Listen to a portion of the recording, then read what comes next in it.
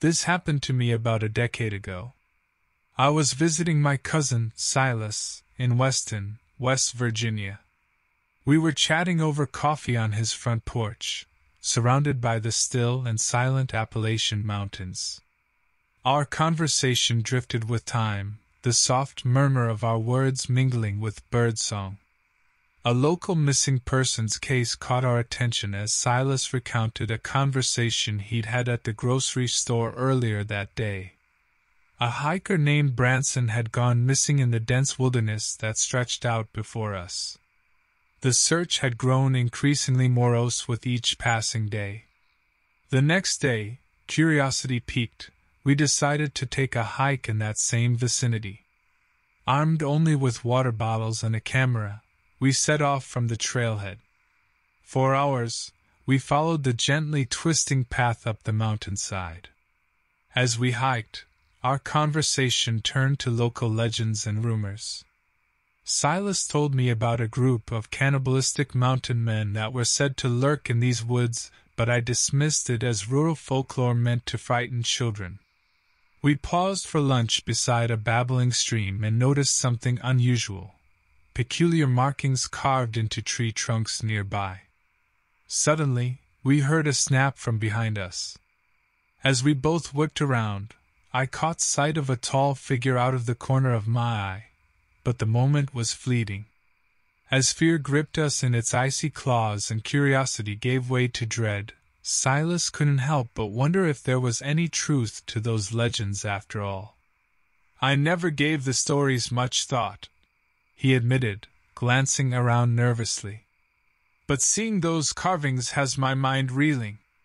I nodded solemnly, though I still doubted whether there was any connection between old fables and this uneasy predicament. We chose not to call for help because self-service was non-existent here in the dense Appalachian wilderness, and we didn't want to risk drawing even more attention to ourselves. There was still a chance it could have been a simple coincidence, just another hiker or hunter passing by. We pressed onward, keen to put distance between ourselves and that eerie experience.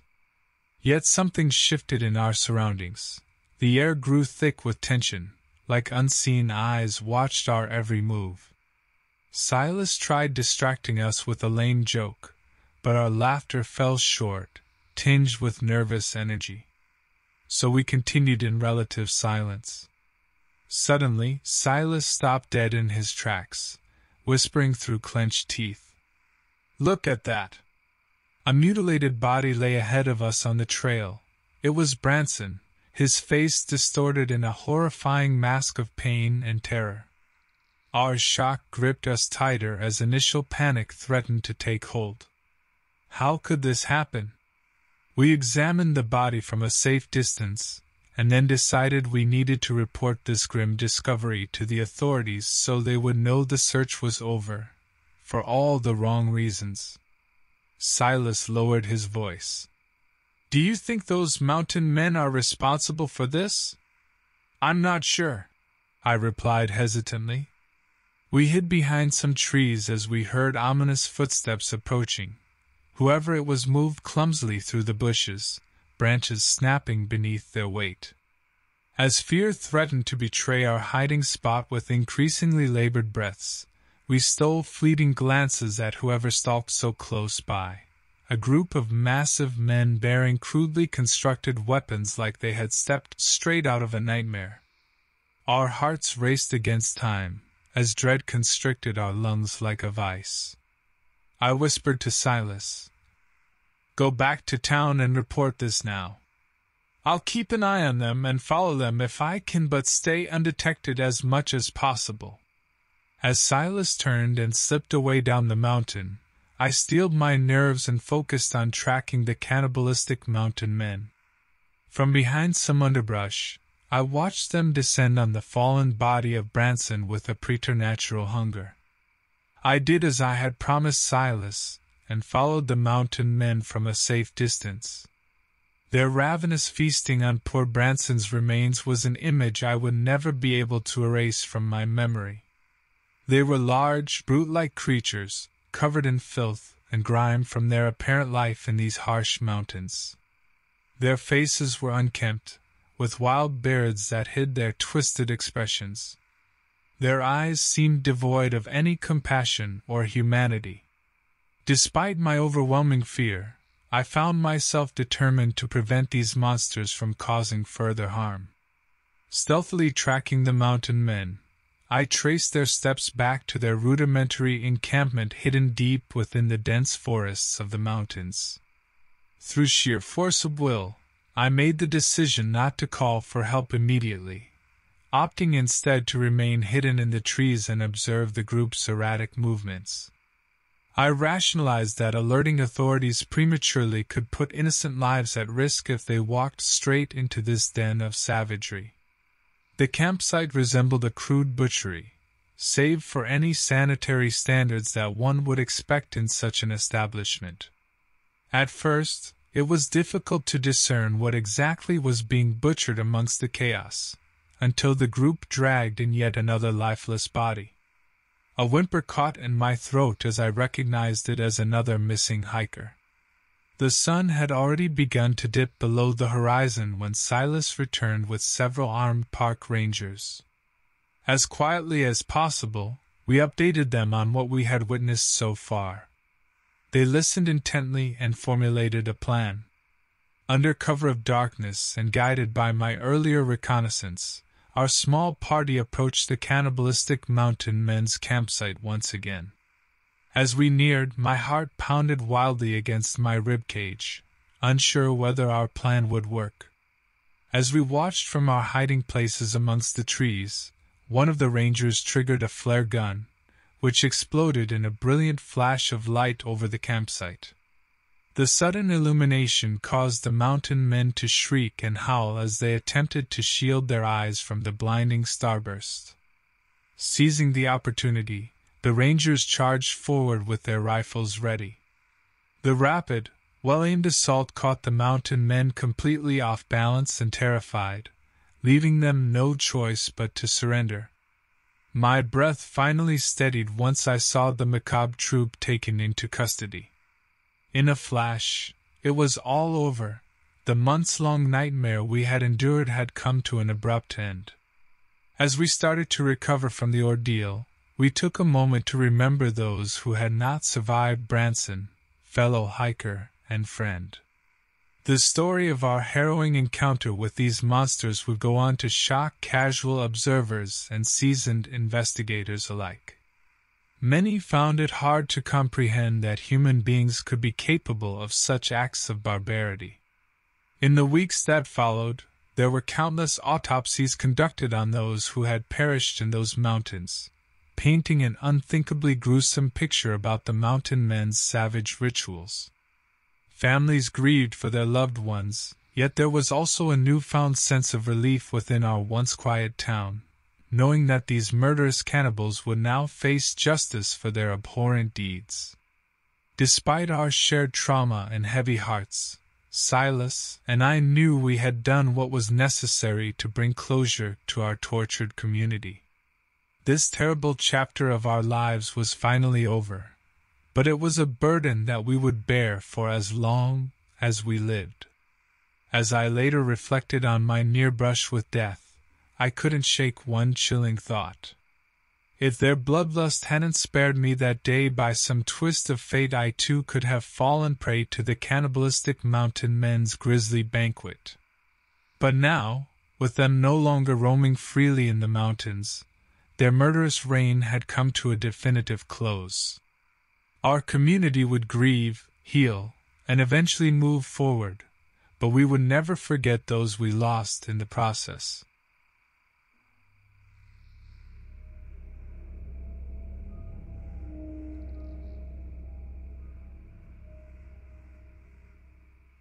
This happened to me a few summers ago. I was traveling with my friends, Neil and Tom, making our way across the USA. We stopped at a small town in West Virginia, close to the Appalachian Mountains. The first day, we decided to hike up nearby trails, laughing and joking as we started.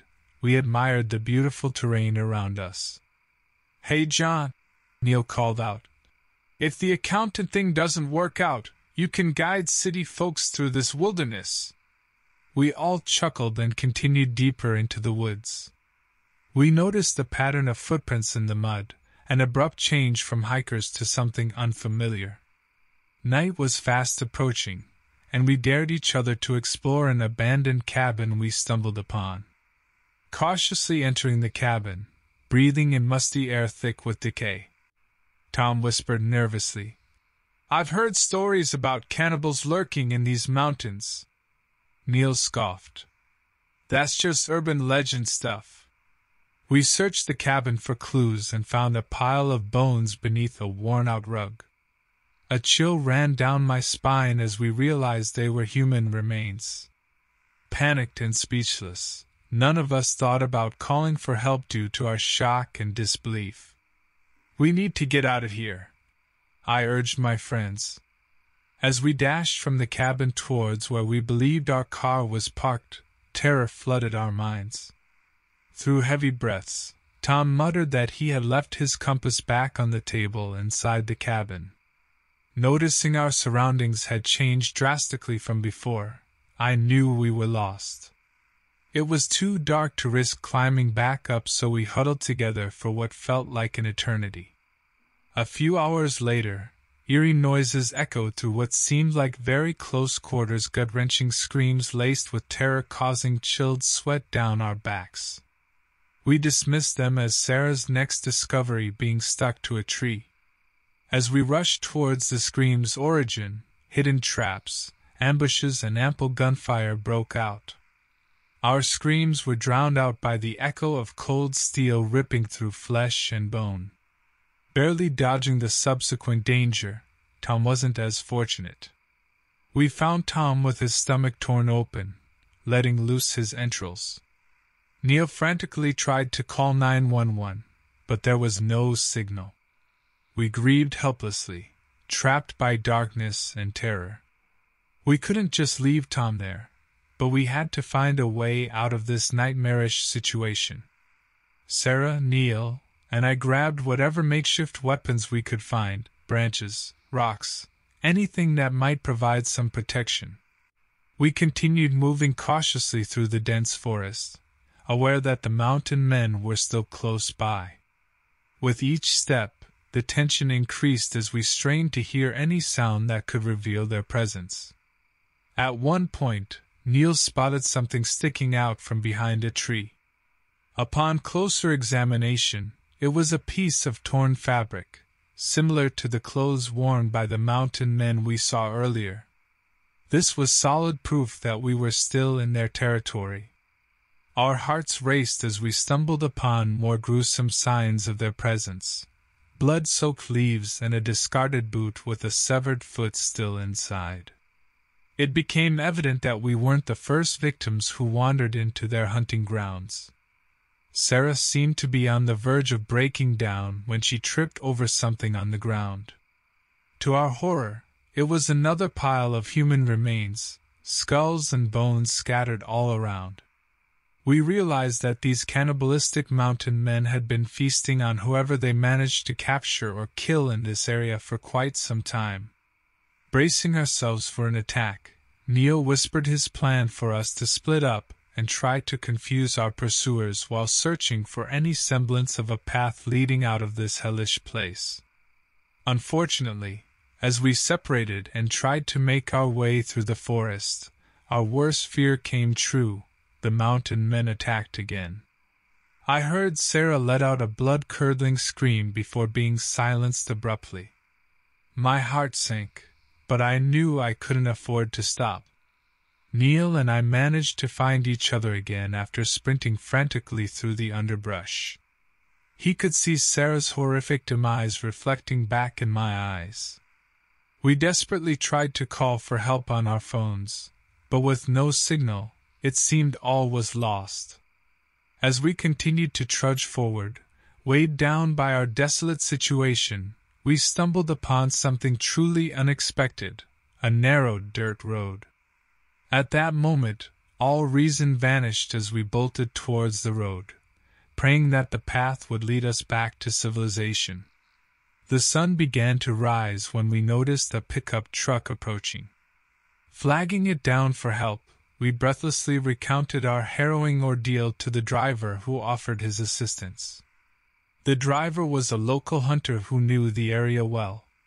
He confirmed that there had been rumors of a cannibalistic group living deep within these woods for generations.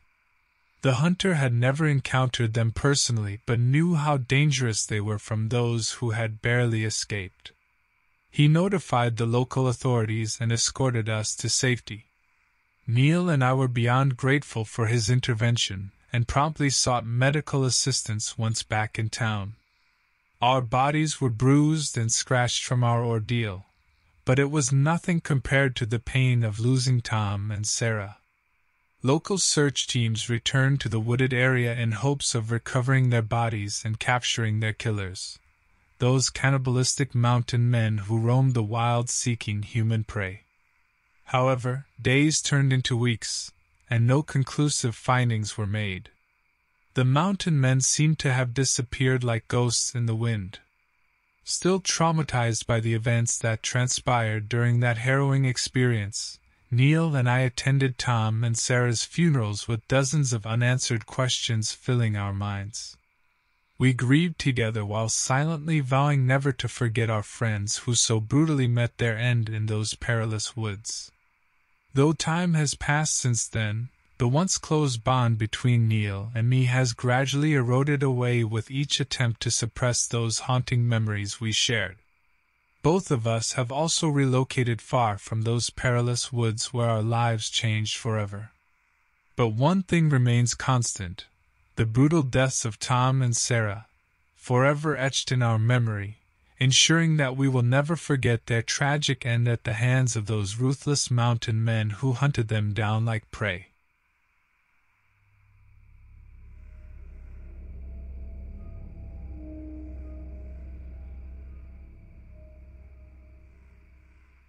This happened to me a decade ago when I was invited by my friend, Frederick Hackman, to enjoy a weekend getaway at his family's cabin.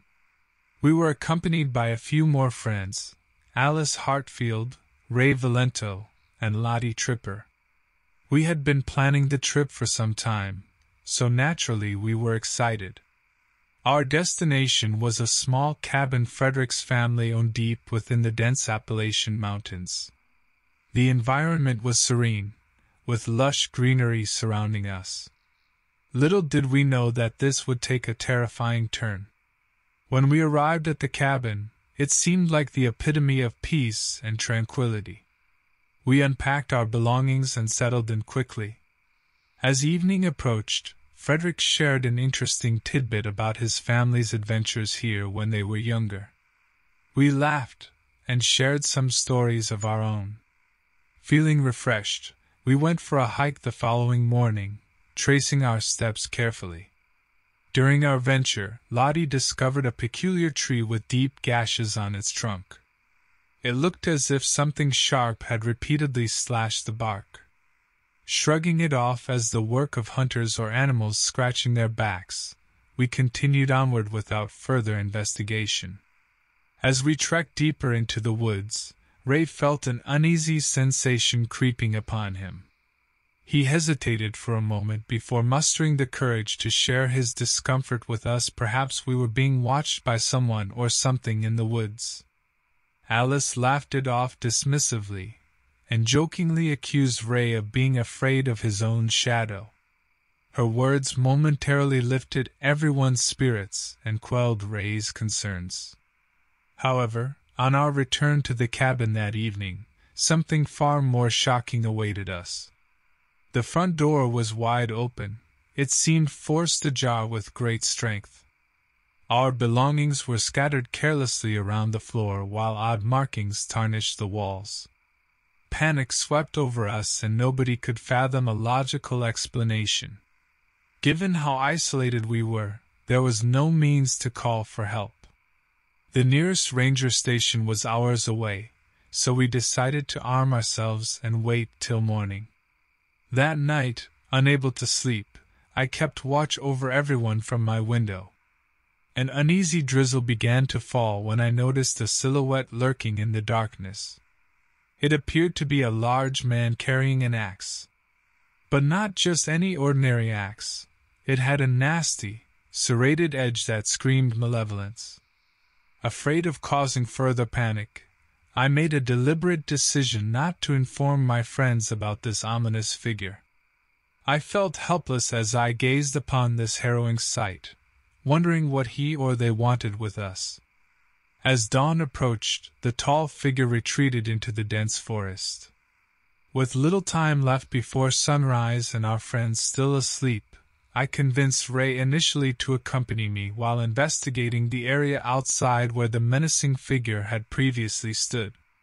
With Frederick's hunting rifle in my hands and Ray cautiously following with a baseball bat, we stepped cautiously onto the damp grounds. The earth seemed violated by fresh footprints that led deeper into the forest where we dared not venture any further. We returned to the cabin, informing Frederick and Alice of our discoveries. However, Lottie had vanished without a trace during our absence. Distraught by her disappearance, and afraid that something terrible awaited us in those woods, we made haste and prepared to leave. With each passing minute, our anxiety mounted as we found ourselves lost deeper within the dense wilderness encompassing us, desperately seeking an escape route while trying to remain vigilant of any potential danger lurking nearby. In the distance, I saw a glimmer of light and hoped it was our escape route. We stumbled upon an old, yet seemingly operational truck parked on a narrow path, hidden by overgrown branches. Frederick, being knowledgeable about vehicles, managed to hotwire it while the rest of us kept watch. Soon, the engine roared to life. With its headlights piercing through the darkness, we drove along the winding path without facing any obstacles. But just as we thought maybe fortune finally favored us, we were startled by the sudden appearance of these monstrous figures on the road. These men had grotesque features like those out of a horror movie, disfigured faces, twisted limbs, and yellowish teeth sharpened to a point. And with every step they took toward us, I could sense a repugnant odor that strengthened my resolve to not let them anywhere near us. Frederick floored the gas pedal as soon as he realized these cannibalistic mountain men were chasing us. They also seemed capable of unimaginable speeds as they managed to keep up with our vehicle. It became an adrenaline-filled race against time with our lives at stake. Panicking, Alice asked why we didn't call for help earlier. The truth was that due to our location deep within the forest, we lacked any form of communication, leaving us at the mercy of these cruel predators. While speeding through the rocky trails, Ray spotted an upcoming cliff and yelled for Frederick to hit the brakes right before we reached it. He did so in the nick of time as we skidded to a halt at the edge. Not expecting this sudden change in momentum, our monstrous pursuers advanced uncontrolled toward the cliff.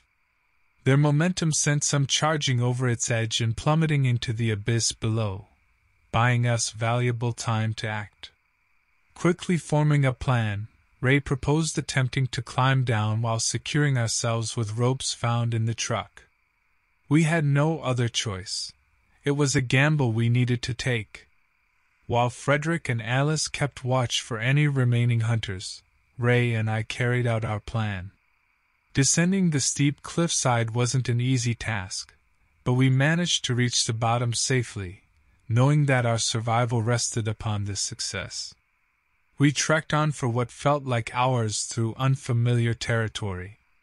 As we stumbled out of the forest, fatigued yet grateful, we found a small village where we could seek help. The villagers listened to our story with shock and empathy while offering the comforts of food and shelter. It turned out that these cannibalistic mountain men had been terrorizing hikers and travelers passing through the area for years. The villagers advised us to depart once recovered and never return. In honor of Lottie, whose fate sadly remained uncertain, we vowed to share our encounter with others, urging them to avoid the area where malevolence thrived undisturbed. The event left us forever haunted by not only this grisly horror but also the understanding that evil sometimes lurked beyond our wildest imagination. We silently hoped that no one else would have to face the same nightmare as we did in those wilderness depths.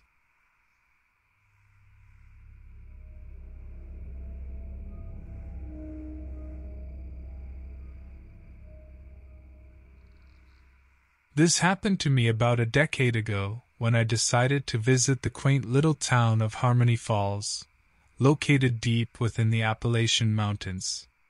My name is Jasper Thompson, and at the time, I was seeking solace after a rough divorce. I craved tranquility and natural splendor. Upon arriving in Harmony Falls, I checked into a charming bed and breakfast. The locals were friendly, always stopping to chat and share any interesting tidbits about their town. One morning at breakfast, I met an older couple named Virgil and Edna Quimby who spoke about their grandson who had gone missing in the surrounding mountains only 2 weeks prior. Concerned, I asked more about the circumstances and what search efforts had been made. They disclosed that several locals had also vanished without a trace in recent months, authorities baffled as to the cause. A heavy cloud of sorrow hung over these once joyful people. My wanderlust piqued. I set out on a hike through the idyllic mountains surrounding the town with my trusty camera in hand. With each step further into the dense forest, a growing sense of unease began to envelop me, as if something other than birds were watching from above. A few miles into my hike, an overpowering stench invaded my nostrils. Following this putrid scent led me to a gruesome sight, an abandoned homestead littered with the unmistakable remnants of human bodies torn apart by some vicious force. Overwhelmed by nausea and terror, I choked back bile as my legs gave way beneath me. I scrambled back into town, praying that someone would be able to explain this horrifying discovery. The townsfolk stared blankly at my panicked recounting of events before revealing that they believed cannibalistic mountain men lurked within the regions beyond their homes, forgotten souls that hungered for human flesh. Gathering those willing to brave a search for our missing companions, we set out into the wilderness in pursuit of these malevolent adversaries. We were met with shocking aftermaths of their heinous crimes. Mass graves hidden away and ominous signs taunting our return to Harmony Falls. Our party pressed onward, determined to end this reign of terror once and for all. Yet, every unexpected rustling in the bushes hinted at the presence of these elusive sadistic fiends. The tension mounted as conversation swirled around how these men could have descended into such unspeakable depravities. Days turned into weeks with no sightings, causing morale to wither amongst us. During a cold night when hope seemed lost, a scream echoed through camp. Our eyes opened to a terrifying scene, one of our own being dragged away into the darkness by wiry figures clothed in tattered rags. We pursued immediately, adrenaline pumping through our veins like hot lava. The sound of our friends' cries pierced my soul as we stumbled through thickets and underbrush in desperate pursuit of his captors. Impeded by the difficult terrain, we struggled to keep up with these swift predators. Mere glimpses of their haggard faces fueled our fire to rescue our comrade before he met the same fate as those who had come before him. The horrifying realization that our friend had been taken by the cannibalistic mountain men only fueled our determination to find him and put an end to their reign of terror. We followed the sounds of his cries, our hearts pounding as we sprinted through the dense forest. We tried calling for help, shouting into our walkie-talkies, but there was no response. The static noise indicated that we were too far away from civilization, and we knew that we were on our own. Finally, we stumbled upon a small clearing where we saw our friend bound and gagged, his captors standing around him with sinister grins plastered across their faces. The sight of the mountain men sent a shiver down my spine. They were covered in filth, their hair matted and unkempt. Their eyes were cold and dead as they stared at us with no fear, as if we were nothing but prey entering their territory. "We've got you now," one of them sneered, brandishing a blood-stained knife. "Intruders in our territory pay the price," another one growled, his voice low and guttural. Our group hesitated, unsure of what our next move should be. If we attacked them head-on, we stood no chance against their numbers and brute strength. On the other hand, if we fled without attempting a rescue, our friend would surely become their next meal. We took a gamble. One of us managed to find a large rock by the side and threw it at one of the cannibals with full force. The rock struck him straight in the face, causing him to stagger backward in pain. Seeing an opening for escape, I whispered encouragingly to my team before charging towards them with all the courage I could muster. Our desperation drove us forward and gave us temporary strength against seemingly insurmountable odds. Together we fought and clawed at them while trying to create a path that leads to our captured friend. The sounds of the fight were overwhelming with grunts, shouts, and the crunch of bone meeting flesh. Despite our best efforts, we lost 2 of our team to the cannibals' swift and brutal attacks. We needed a new strategy and fast. We noticed an overhanging branch nearby with the potential to topple directly onto the mountain men. With wild abandon, we focused our attention on bringing it down to create a diversion long enough for us to free our friend. With a loud crash, the branch fell onto several of the cannibals, causing them to scream out in pain. In that moment of chaos, we made our move. We hurriedly untied our friend and helped him back onto his feet. "Run!" I shouted, and as a group, we turned and sprinted back into the dense forest with renewed hope. The remaining mountain men roared behind us in anger at losing their prey but did not give chase. It seemed they had decided that it was not worth pursuing us further into their territory, as they were no longer guaranteed an easy kill. Through sheer exhaustion, we managed to make it back to Harmony Falls, shaken by what had happened but grateful to be alive. The gruesome sight of the campsite still burned fresh in my mind as we reported all that had occurred over these past weeks to the authorities. Our lost team members will forever live in our memories, their courage and bravery inspiring us during some of our darkest moments. In the days that followed, a plan was set forth to deal with these deranged mountain men once and for all. We could not let them continue their reign of terror unchecked, not after witnessing firsthand the depravity they were capable of. Authorities went forth into the wilderness with an avalanche of resources to ensure no stone remained unturned in their pursuit for justice. The group was captured, brought to trial, and sentenced for their despicable actions. Despite the darkness we had all faced, the strength of coming together to put an end to their evil held a sense of bittersweet victory that would never be forgotten.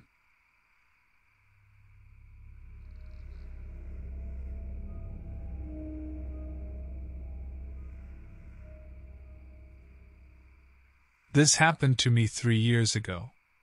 I was driving through West Virginia with my friends, Faye Monroe and Arlo Delaney, on our way to see a concert in Charleston. I'd always heard the countryside was beautiful, but its lush green hills were hiding something sinister. Just outside the petite town of Devil's Elbow, the car sputtered and died. We were in an isolated area with no cell signal, making a call for help impossible. Faye tried to diagnose the problem but couldn't find anything wrong. The 3 of us reluctantly decided to try our luck at finding help while Arlo recounted stories from his childhood growing up on a Minnesota farm. As we walked down the remote stretch of road, the sun began to set, casting eerie shadows. Arlo mentioned with a chuckle. You know, if this was a cliché horror movie, something absolutely horrifying would happen right about now. We trudged on until we found a dimly lit cabin surrounded by ominous woods. Erratic laughter echoed from within while what looked like abandoned cars were scattered throughout the area. Chills ran down my spine. Faye approached and knocked hesitantly on the grimy door and waited. A scraggly man covered in dirt answered and eyed us suspiciously before grunting that there was no mechanic nearby. We cursed our luck as we journeyed back toward our car, only to discover it missing. With no other choice, we returned to the cabin seeking help, dreading every step. A sound like snapping twigs came from behind us as we approached the cabin again, this time greeted by another man, burly, scarred, and armed, standing guard outside. Inside we found an unsettling scene. Locals gathered around a spit-roasting pig on an open fire. Their toothless grins exuded menace. Resisting all instincts to flee, we forced ourselves into conversation and explained our predicament. The group offered to help in exchange for a few days of work on their property, so we agreed, silently praying for a chance to escape. From that moment, the true horror began. These men had a terrible secret. They were cannibals with an insatiable appetite for human flesh. We stumbled upon mutilated bodies while performing our tasks, and realized their twisted preference was not limited to strangers passing through. Even people from the town had disappeared. They mustn't have like these ones, Faye whispered, trembling as she pointed at a crudely carved scrap of cloth tied to a splintered bone. The torn shirt belonged to the man who first answered the door. Our hosts kept us under constant surveillance and took every opportunity to torment us.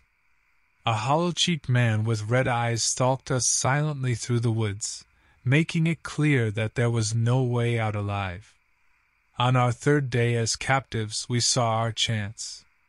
While performing chores away from the cabin, we spotted an old hunting rifle in an unlocked shed. The decision to fight rather than wait for our gruesome fate was easy. Arming ourselves and sharing tearful goodbyes in case things went awry, we hatched a plan. Arlo would create a distraction while Faye and I attacked from behind. As we prepared, we overheard hushed conversations about plans to move on after one final feast, our feast. The anticipation rose to a fever pitch, and each small victory only fueled our determination. A chorus of gunfire echoed through the night air as we fought our brutal adversaries, kicking and clawing against overwhelming odds. Insanity met savagery amidst blood-splattered leaves and battered iron. We moved forward with our plan to escape this horrifying situation. I could see the tendons in Arlo's neck bulge as he strained to lift a heavy rock. He grunted softly as he hurled it at the cabin, shattering one of its windows. Within seconds, several mountain men darted from the cabin, their eyes wild and hungry for violence. With a signal from Arlo, Faye and I emerged from our hiding spot behind some bushes. We aimed and fired our rifles at the men, who looked less than human due to their ragged clothing and unkempt hair covering gaunt faces. The first few fell instantly, but more were coming for us. Arlo joined us, and we continued firing at the approaching enemies. With each shot fired, our hopes rose higher. The mountain men were relentless in their pursuit, and their sheer viciousness sent chills down our spines. We realized now was the time to retreat if we had any hopes of escaping this madness. As we ran through the woods, the eerie silence was suddenly broken by the sound of Faye screaming in pain. One of those vile men had caught up with her and sunk his teeth into her arm, attempting to rip flesh away as he did so. With fluid precision, Arlo took aim and delivered a fatal blow to Faye's attacker. Faye's eyes filled with tears, but she kept running alongside us as we pushed forward through an endless sea of trees and darkness. Even though we managed to put some distance between ourselves and that group of monsters, we knew better than to assume they'd give up hunting us so easily. Instead of calling for help through our phones, which would have been pointless as there was no signal deep in these woods, we relied on each other, a tight-knit trio bound by survival instinct and a deep sense of camaraderie forged in such horrendous circumstances. As the woods around us began to thin out, we picked up the pace until we could no longer hear their horrid howls behind us. Eventually, we reached a highway that felt like a lifeline, civilization within grasp once more.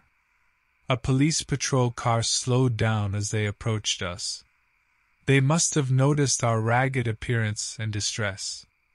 We shared our story with the officers in the patrol car who helped us get home safely. Reporting our terrifying ordeal to the authorities was not an easy task, but we knew it would be necessary if any other poor souls were seeking a pathway through the mountains. In the following days, a thorough search of the area was conducted by both local and state law enforcement agencies. Some of the mountain men were found during that extensive search. After seeing their gruesome work firsthand, none doubted their willingness to do it again if given the chance. They were taken into custody and faced justice, each receiving lengthy prison sentences with no hope for parole. As for my companions and me, we were able to begin rebuilding our lives. It was far from an easy process, but the events we experienced together during those horrifying days forged strong bonds between us. Days turned into weeks and life began to return to some semblance of normalcy for Arlo, Faye, and me. Never have I been more grateful for life's simple pleasures or the company of friends in those months following our near-fatal experience. We'll never forget those lost souls whose grisly fates had been tied unwillingly to cannibalistic predators that roamed these cursed woods, or what sheer determination and teamwork can achieve even when unspeakable odds mount against you. It's said that time heals all wounds. I'm not sure this entirely rings true. However, time does teach us how to live alongside pain or memories of terror without giving them power over our present lives. And that in itself is a victory worth celebrating.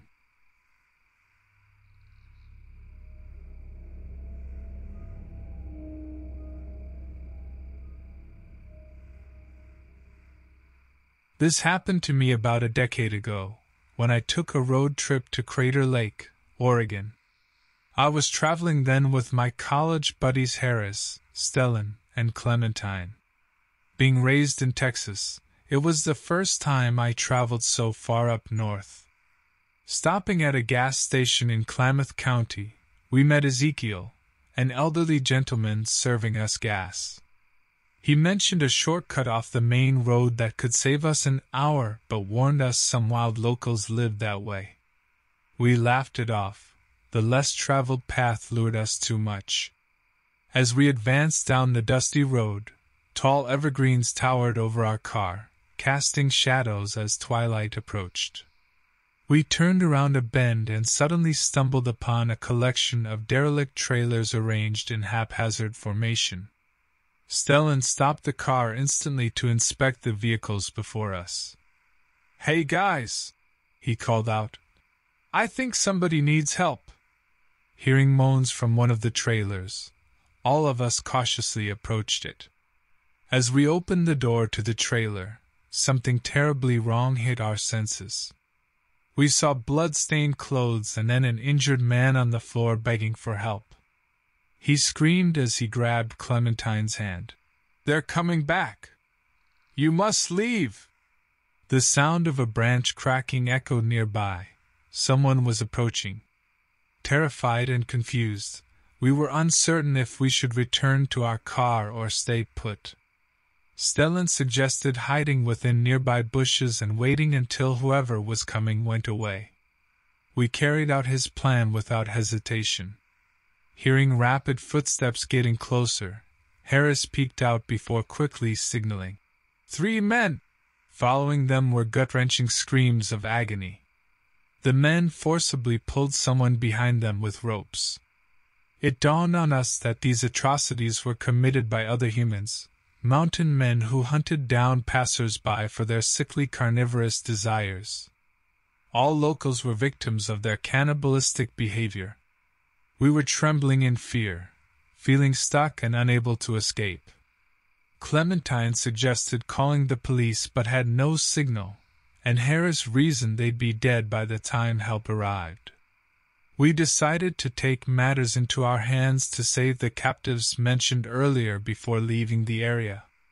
Stellan led us towards his backpack, where he hid his father's old hunting rifle handed down in secret.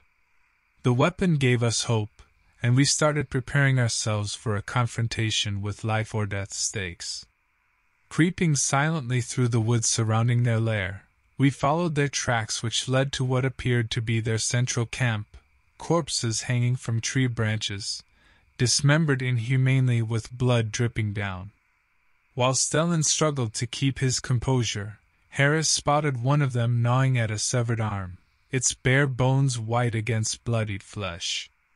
The cannibal sported a beard matted with gore, an imposing figure in his scraggly attire. As their terrible feasting continued, Clementine made a plan to cut loose 2 people tied together against a tree before gesturing us to follow her lead. With Stellan covering us, we managed to make our way over. While untying them as fast as possible, Harris nervously muttered that they couldn't outrun these monstrous men if they realized we're escaping.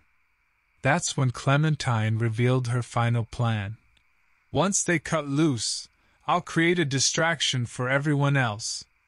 She insisted so vehemently that it was her choice alone, and we reluctantly agreed.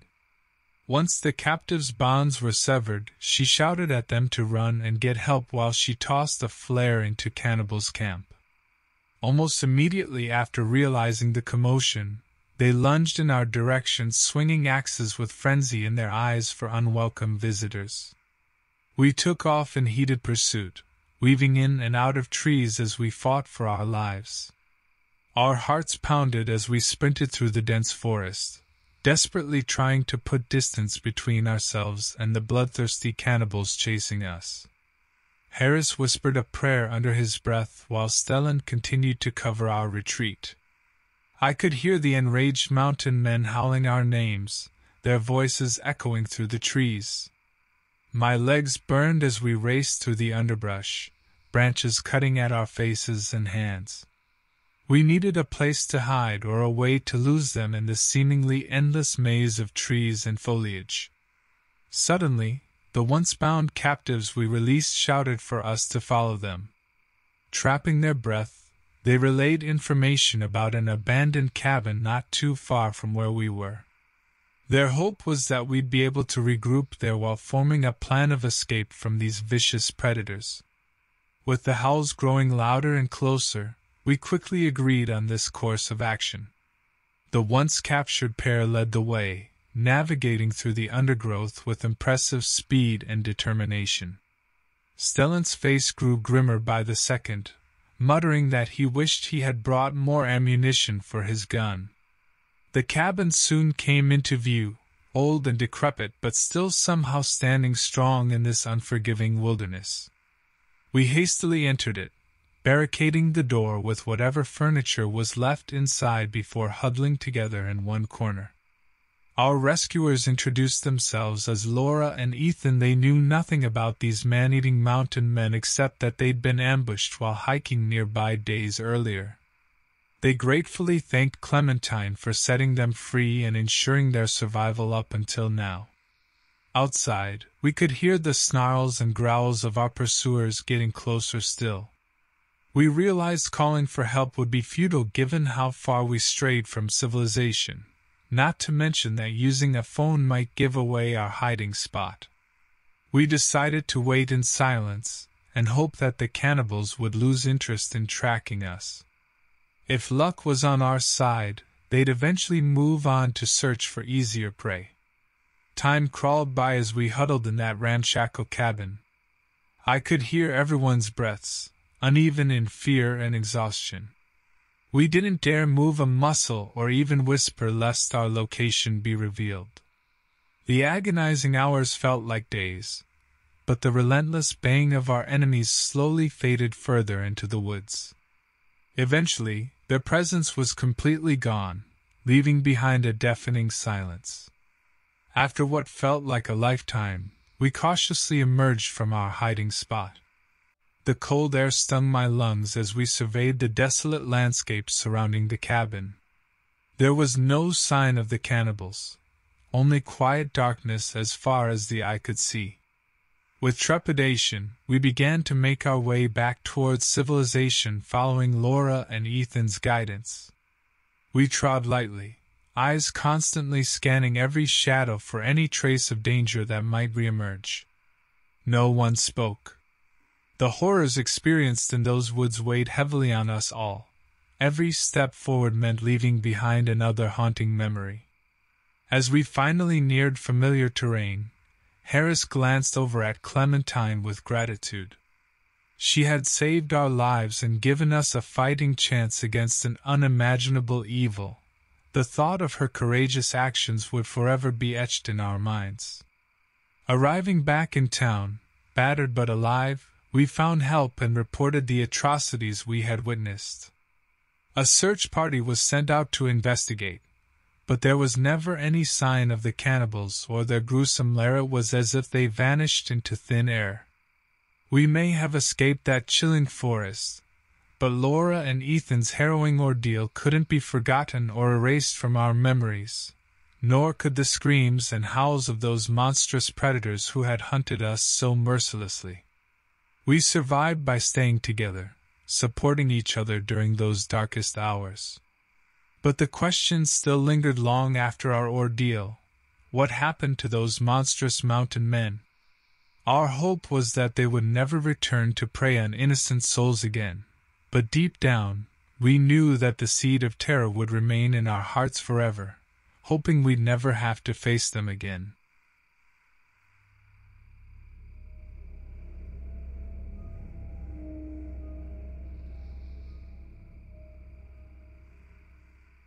This happened to me a decade ago, working as a traveling salesman in a small town called Loftridge. I'm James Vollenheim, a New Yorker by birth, but I found myself drawn to the open road, meeting new folks every few weeks. That's when everything changed. One day, I pulled into Loftridge's lone gas station, wondering why my GPS had led me here. The man behind the counter seemed skittish. "People don't come through much," he explained hesitantly. I could tell there was more to it than that, but figured it best not to pry. I checked into a cheap motel before getting dinner at the only diner in town. Again, faces turned away when I entered, and the tense silence was punctuated by hushed murmurs. A man named Jeremy Blakewell decided to approach me. We made small talk until he fumbled nervously with his coffee cup and lowered his voice. "I'm not supposed to say anything, but people have been missing around here lately," Jeremy whispered urgently. People had taken wrong turns close by, stammered Alfred Lydgate, another local who'd overheard Jeremy and had come to join our conversation. I was skeptical of their story but decided to check things out anyway. Curiosity had always been part of my charm or my downfall, depending on whom you asked. The next day, I left early, following the path where others had disappeared, at least according to Alfred and Jeremy. Gradually, the maintained road gave way to uneven dirt tracks suddenly. My car protested against the sudden incline of the mountainous terrain and ground to a halt.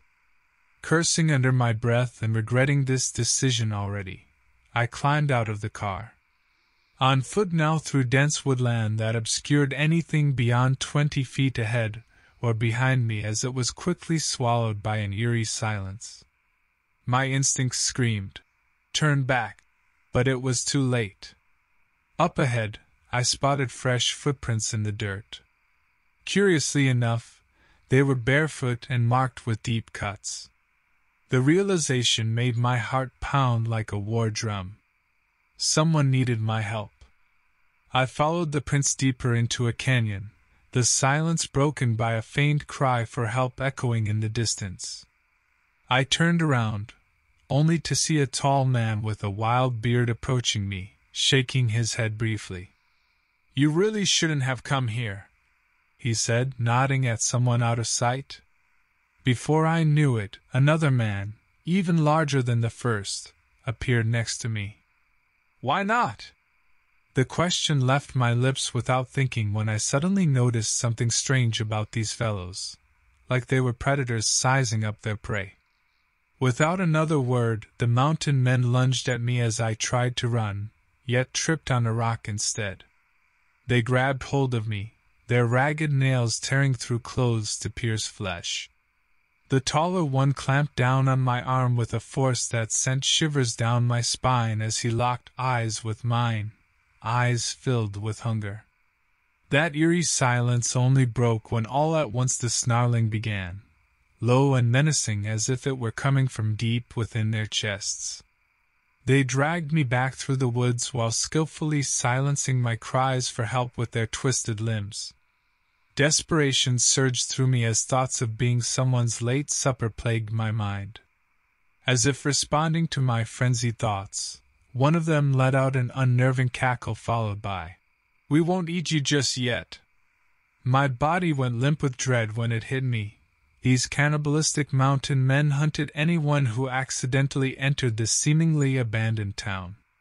But Loftridge's isolation would not guarantee them permanent freedom from discovery or capture anymore now, since their latest prey had a fighting spirit. Bloodied, bruised yet seething with determination, this New Yorker would do everything possible to ensure he wouldn't become another face in the missing person reports. Determined to survive, I searched for a way to escape as they dragged me deeper into the woods. My thoughts raced, considering every possibility. They hadn't killed me yet, so there was still time. I became acutely aware of the surrounding sounds. A branch snapped in the distance, and water flowed nearby. The water caught my attention. "Thirsty?" one of the mountain men sneered, noticing my focus on the sound. "Here you go!" He shoved me into a nearby creek, submerging my face briefly before pulling me back up by my hair. Despair turned into an idea. If I could somehow maneuver my body to wrap around one of the men holding me, maybe I could force him into the water with me and flee while he struggled to get out, or drown him in case he pursued me afterward. As I prepared to enact my plan, an unsuspecting figure appeared before us, a hiker. His eyes widened in horror at our grisly group. "I tried to call for help, but there's no signal here." He desperately offered an explanation for his intrusion. The mountain men saw him as a threat and released me to lunge at him. Seizing this opportunity, I sprinted away, ignoring the agonizing pain that shot through my bruised body. Although it was tempting to look back and see if they were chasing me or focused on their new prey, I couldn't risk slowing down for even a second. After what felt like hours running through the thick forest, I stumbled upon Loftridge's outskirts. Exhausted and disoriented, relief washed over me as I finally reached some semblance of safety. Quickly finding a vehicle, likely an abandoned pickup truck left behind in haste, I scoured the interior for keys or any other potential defensive items but couldn't find any. Determined not to stand still out in the open and vulnerable any longer, I fashioned a rudimentary weapon using materials like rusty nails and shards of glass found in the truck bed. It wasn't much, but it would have to do until I could find help or at least a working phone to call for assistance. Finally locating the main road leading out of Loftridge, my makeshift weapon in hand, I began my careful journey back towards civilization. Every noise I heard, from rustling leaves to crunching stones underfoot, made me nervously glance over my shoulder, anticipating one of those cannibalistic mountain men emerging from the shadows to recapture me. Daylight waned as I trudged down the road, painstakingly slow due to my injuries and heightened paranoia. Suddenly, ahead just around a bend in the road lay a miraculous sight. The town's sheriff, whose patrol brought him to our nightmarish stomping grounds. Gasping for air between words, I recounted my ordeal and the fate of the unfortunate hiker who had crossed paths with us. My voice trembled with exhaustion and fear as I spoke. The sheriff listened intently as he eased me into his vehicle to check on my wounds. Once he confirmed they weren't life-threatening, we took off down the same road I'd been precariously limping along just moments earlier, bound for safety and medical treatment. While making our way back toward civilization, the sheriff updated me on the ongoing search for others who'd vanished around Loftridge in recent months. Unfortunately, it seemed suboptimal terrain and signal quality significantly hampered rescue efforts in these parts. As we drove further from Loftridge and its gruesome secrets, extreme relief washed over me, gratitude that I had survived despite insurmountable odds confronting those monstrous beings that preyed on unsuspecting passers-by amid that desolate place. Yet that relief felt tinged with sadness too. Thoughts lingered on those who'd crossed paths with the mountain men and been devoured, especially that poor hiker who'd merely been at the wrong place, at the wrong time. Despite escaping, those blood-curdling memories and cries for help would haunt me forever.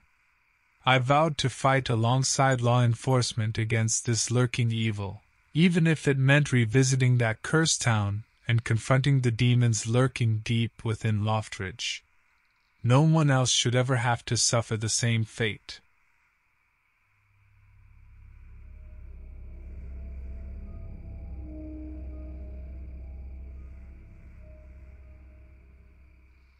This happened to me a couple of years ago, right before I left my hometown of Elwood, Indiana. I was living alone in my uncle's old farmhouse after he passed away, fixing it up to prepare for sale. My name's Deacon Meadows, a former car salesman with a knack for telling relatable stories at social gatherings.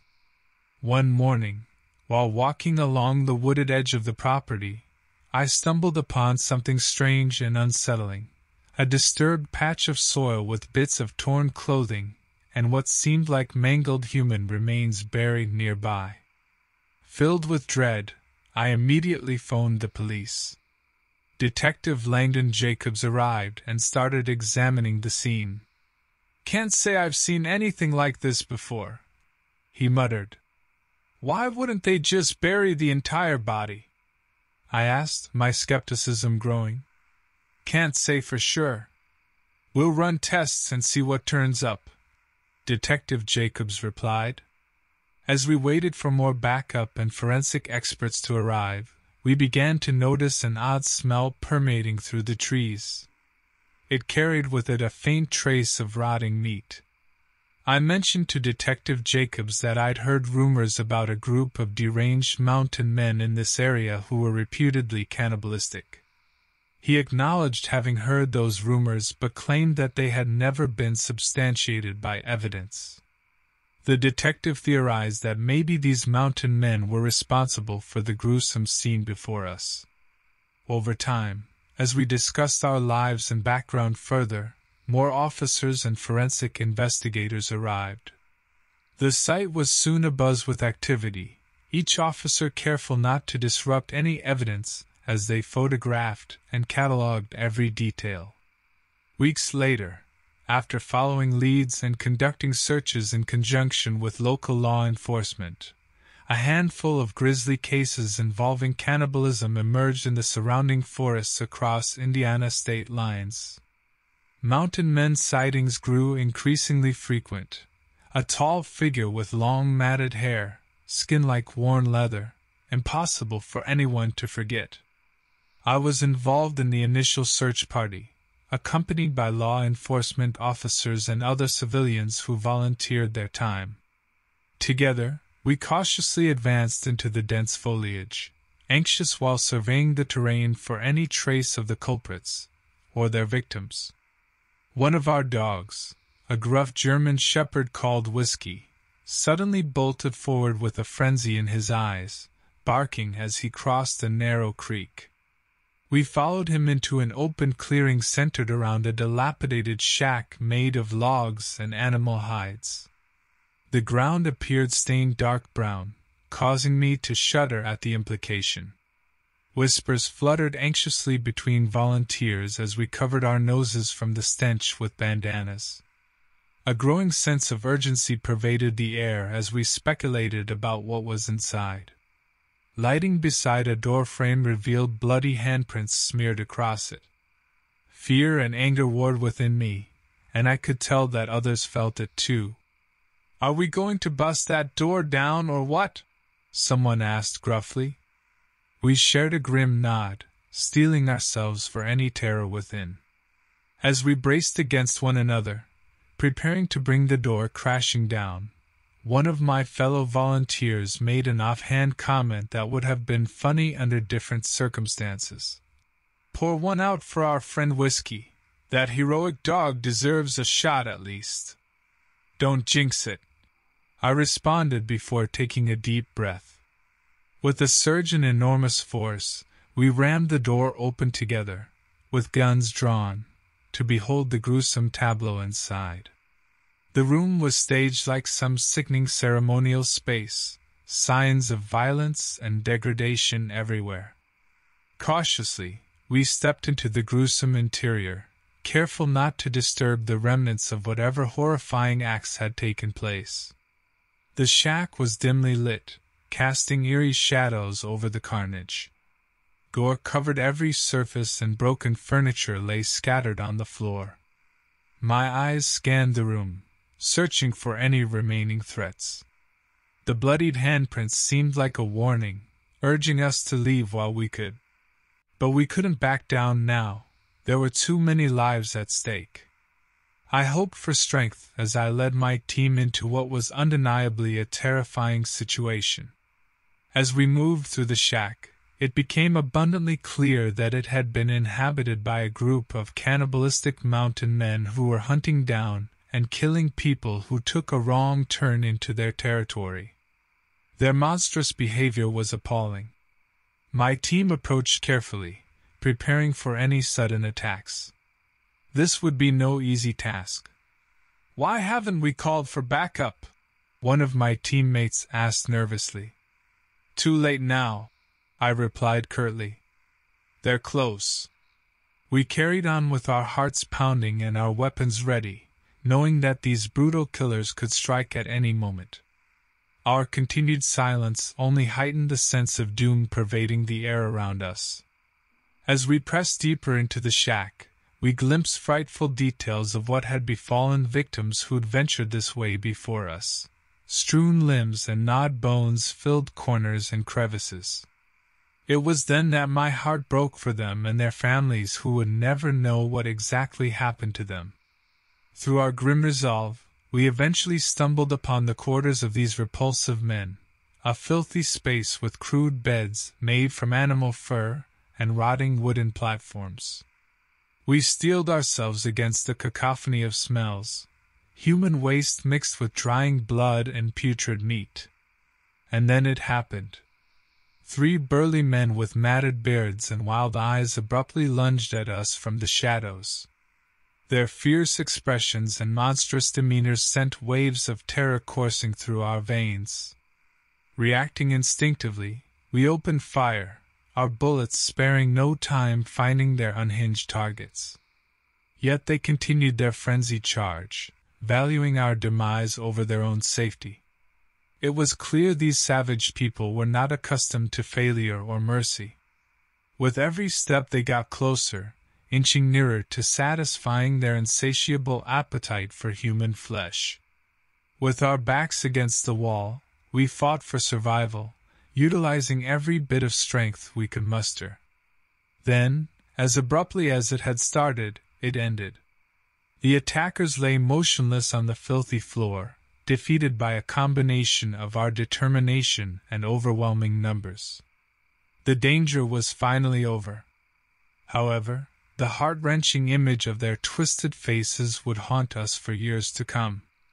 In the immediate aftermath, we took a moment to regroup and check for injuries sustained during the ferocious attack.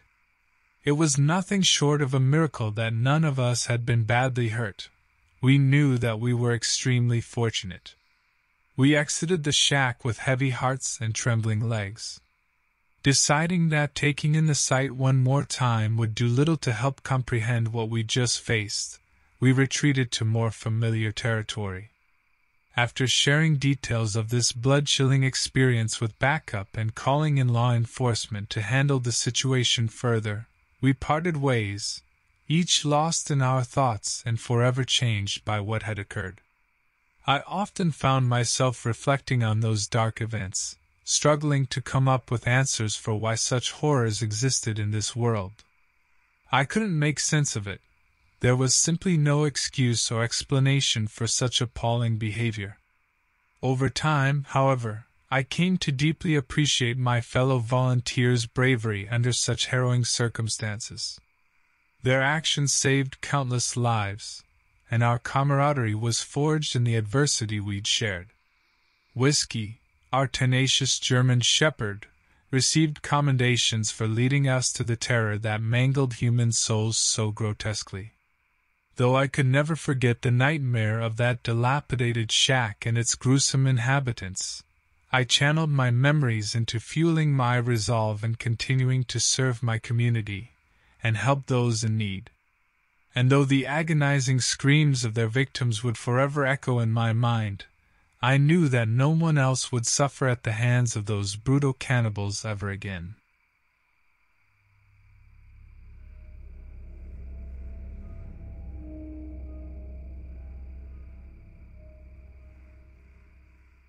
This happened to me a few winters ago near Clancy, Montana. I was out hiking, trying to clear my head after a rough breakup. My name's Jerome Fitzpatrick, and I work as an accountant at a local firm, not exactly exciting or adventurous. So, these weekend hikes were my escape from monotony. Little did I know that this particular hike would change my life forever. While reaching the trail's halfway point, I noticed something odd draped over a nearby branch. It looked like a blood-soaked piece of clothing, and a rotten smell filled the air.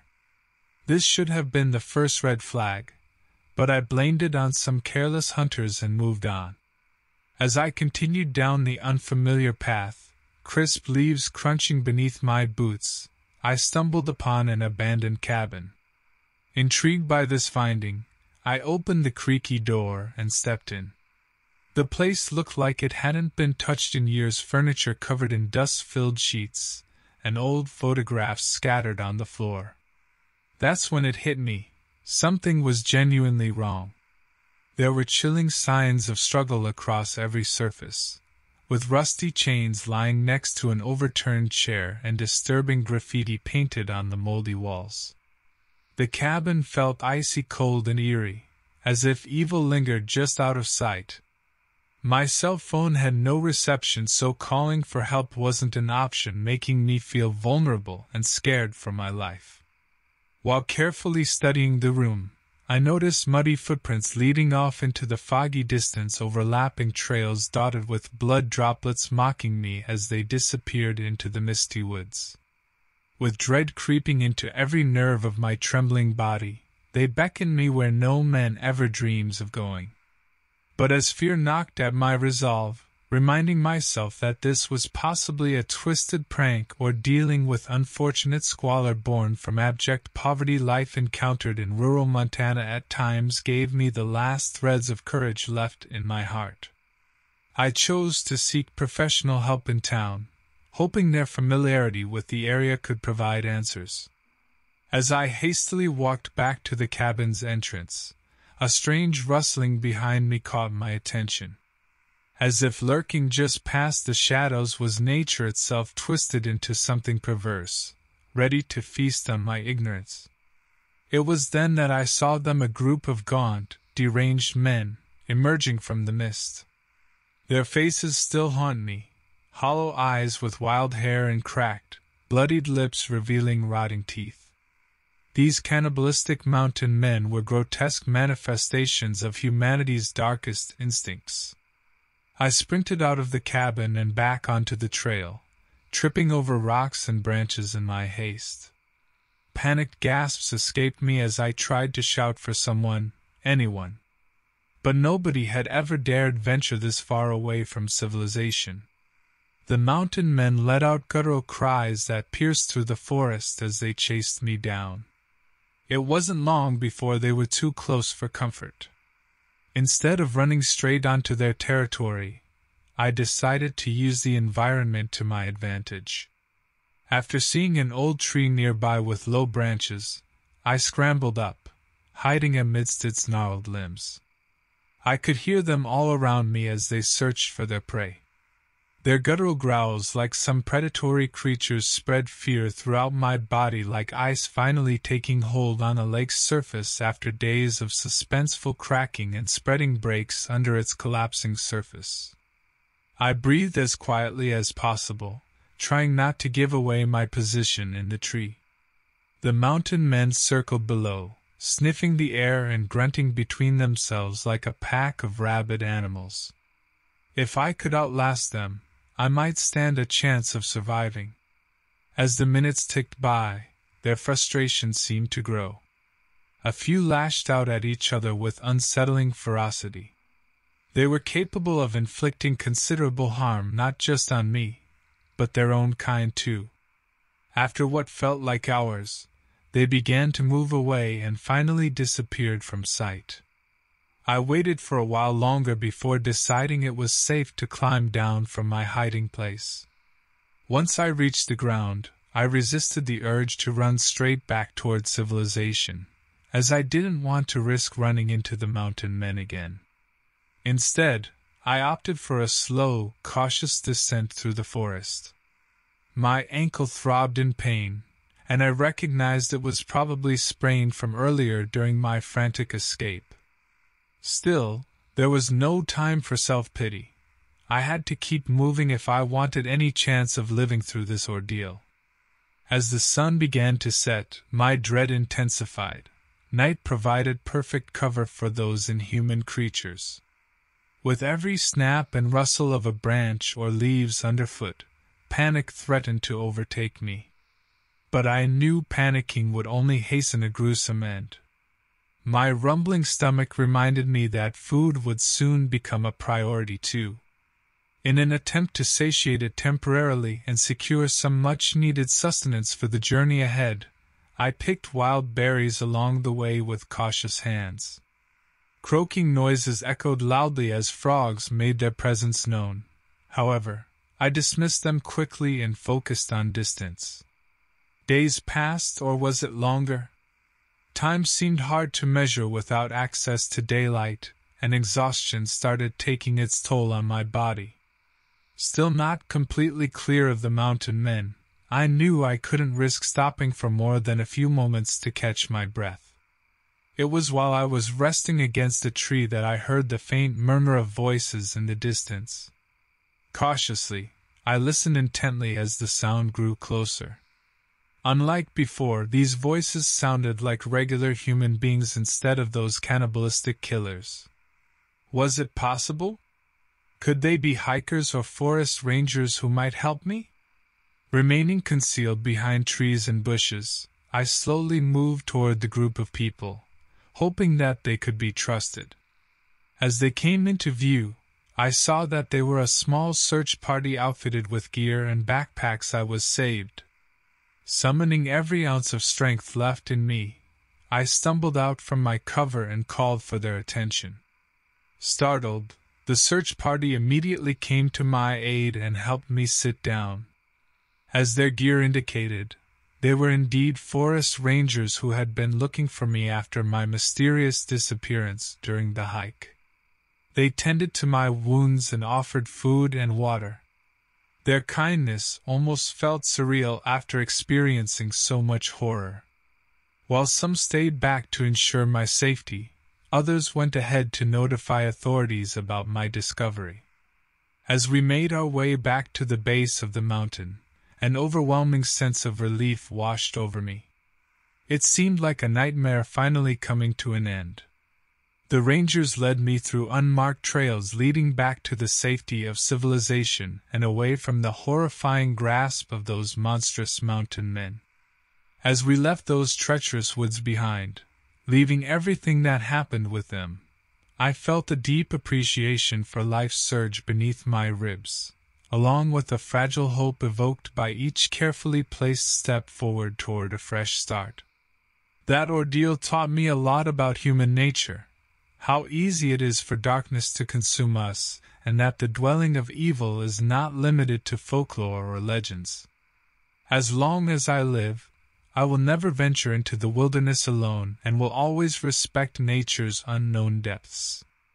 I will cherish the memory of my rescue, reminiscing about the heroes who saved and guided me back to safety, nursing an infinite appreciation for them in my heart. As for those twisted mountain men, they will be relegated to the foul corners of my thoughts, a chilling reminder of what can fester in our world's hidden places. Perhaps some mysteries should remain forever unsolved lest we risk falling victim to them ourselves.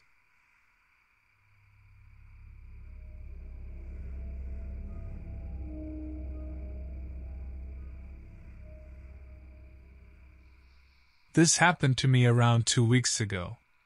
It all started as a rather banal conversation with my friend Basil Malone, during which the word adventure slipped out of his mouth. This ignited a fire inside me. I couldn't help but accept when he proposed a hiking trip to the Adirondacks in New York. We packed our bags, and off we went. However, we didn't know that this decision would move us down a dark path littered with horror, death, and pain. The breathtaking landscape captivated us, tall trees touching the sky, an orchestra of birds singing their hearts out, and a canopy of green foliage offering the perfect escape from life's drag. As I mentioned earlier, my name is Harvey O'Connor. I make a living as an accountant and live in Albany with my lovely wife and 2 kids. Although nothing exciting happens in my daily life, I love spending time with my family and cracking corny dad jokes. Soon after our hike started, Basil and I became drenched in sweat, which attracted swarms of tiny flies determined to feast on our salty skin. It was mildly annoying but not enough to ruin our adventure. The air grew chilly as evening descended upon us. To pass the time, we exchanged age-old stories before deciding to catch some sleep in our tent. The next day brought more hiking, more scenery, and one chilling discovery. An abandoned backpack peeked out from under a pile of leaves. Among its various possessions lay torn clothing stained with blood that had long turned brown. Everything inside screamed murder and roused fears deep within us. We urgently debated whether to push on or head back, ultimately deciding to hike further. In hindsight, what fools we were. Our journey continued until dusk when we set up camp again amidst the eerie silence broken only by the distant hooting of owls. I'd gotten up for what you might call nature's calling, when something behind a tree caught my eye. It was a disfigured, horrendous face with bloodshot eyes and yellow rotting teeth. The air grew heavy with dread, and sweat trickled on my forehead as I heard footsteps stealthily approaching our tent. I couldn't think clearly, but guilt swelled in my chest for choosing to carry on instead of turning back. As I listened to the horrifying crunch of leaves under someone's feet, I prayed for Basil and myself, wishing for some divine intervention. We had become trapped in a nightmare that devoured any illusion of sanity. How could we have known this picturesque landscape held such darkness? Why hadn't we asked anyone before coming out here? The secret remained hidden, Whispers that talked about the unspeakable evil lurking in these mountains never reached our ears. Maybe those who knew couldn't bring themselves to face it or failed in their attempts to spread the word. I pondered reaching for my phone to call for help but feared being overheard by our sinister stalker. This agonizing situation worsened when Basil stirred in his sleep, muttering words tangled with unease. My mind raced at breakneck speed. One tiny mistake could sentence us to certain death. As I weighed the risks of staying silent against revealing our location, that grotesque figure barged into my thoughts, hunger and inhumanity oozing out of its depraved eyes. Humans weren't supposed to look like that. Another reminder that we'd wandered into a territory where monsters reigned supreme. It became clear. We bumped into their hunting grounds, a gang of cannibalistic mountain men who delighted in causing pain and consuming their prey piece by bloody piece. We only knew one thing: they wanted us as their next meal.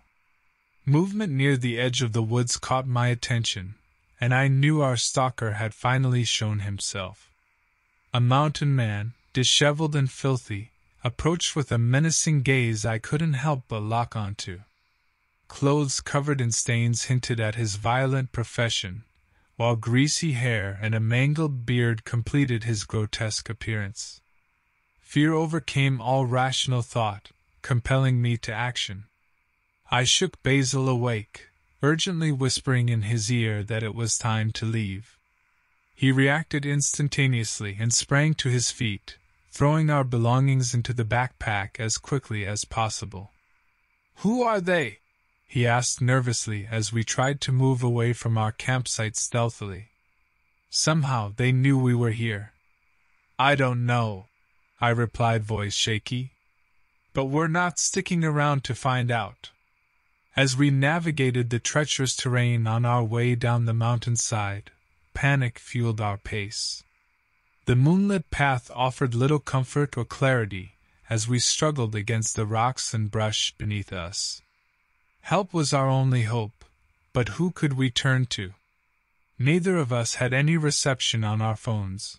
The isolation of these mountains simultaneously silenced their buzzing outside world and amplified our vulnerability. More footsteps behind us confirmed that we were far from alone now. Several more of these mountain men appeared along the trail at different intervals, stalking us like prey. Panic surged through my veins with each confirmation of their presence. "Can you run?" Basil asked between heavy breaths. "I think so," I replied despite the growing fatigue besieging my muscles. "Good." He paused for a moment before barking out loud. "Now!"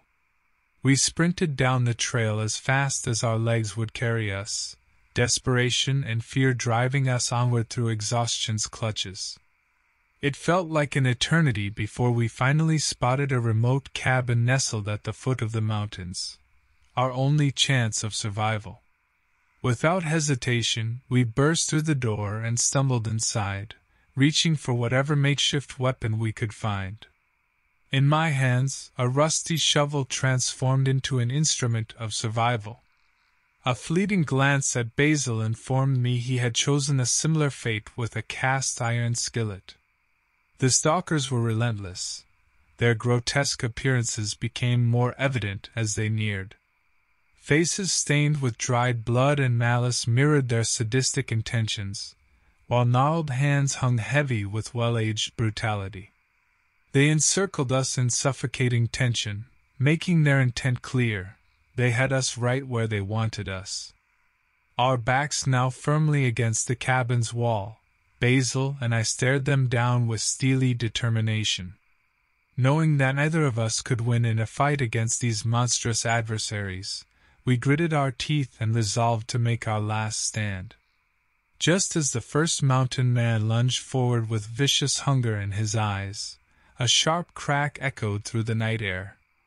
The tension momentarily faded into confusion as the attacker fell limp to the ground, a bullet hole left steaming between his eyes. One by one, More shots rang out, sending each vile attacker collapsing like discarded marionettes under the moon's unyielding gaze. Believing our end was imminent, we clung to each other for support rather than resistance as our aggressors fell. An unfamiliar voice called out from beyond the clearing. "Hey! Are you two all right?" From the darkness emerged our rescuer, silver star pinned on his chest and rifle still smoking in his grip. He had been conducting routine ranger patrols, responding to gunshots that earlier echoed throughout these treacherous mountains. Shaken but alive, both Basil and I looked at one another before embracing tightly, grateful to be safe after such an ordeal. As for our stalkers, justice awaited those who survived, shackled in chains to be held accountable for their monstrous actions. In the end, our only intention had been to explore the beauty of these mountains. We had no idea that such evil lurked in their shadows, patiently waiting for its next victims. But despite the treacherous ordeal, we knew that we had each other, and would overcome any obstacle together as long as we lived.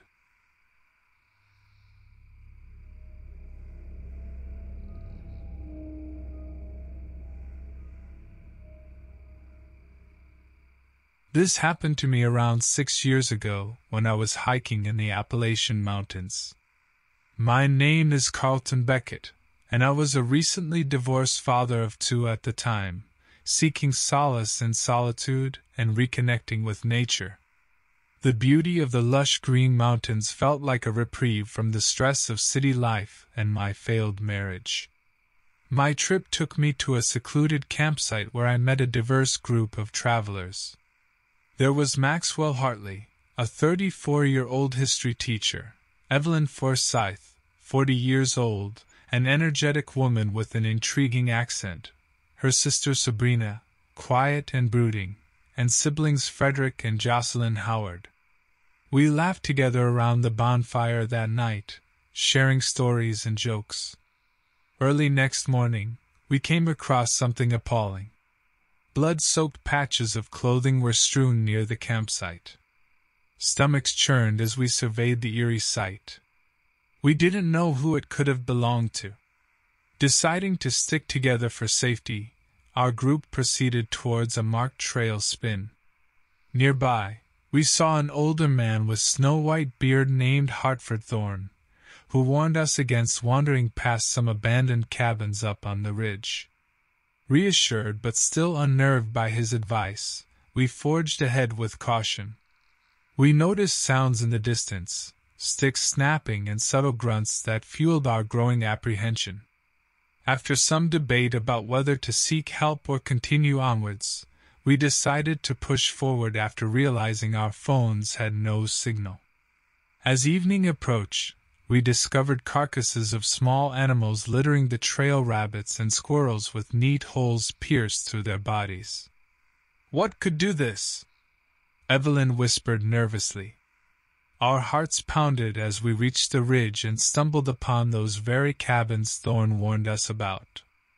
Despite all logic screaming to stay away, curiosity drew us closer. Entering the first cabin, a chilling sight awaited us. Human bones scattered across the floor glistened under the moonlight, picked clean and cracked open. The reality of our situation struck with terrible force. We were being hunted. But by whom? Or what? An unearthly roar pierced the eerie silence as a monstrous figure emerged from the shadows.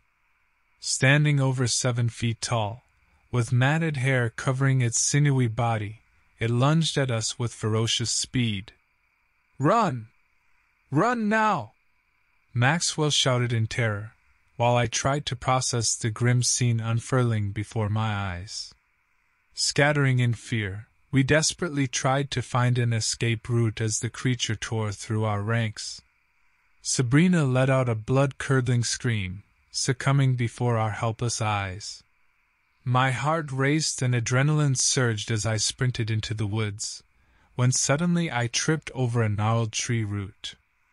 Frederick offered his hand and helped me back to my feet before he was tackled violently mid-sentence. The creature mercilessly bit into his flesh. "Carlton, help me!"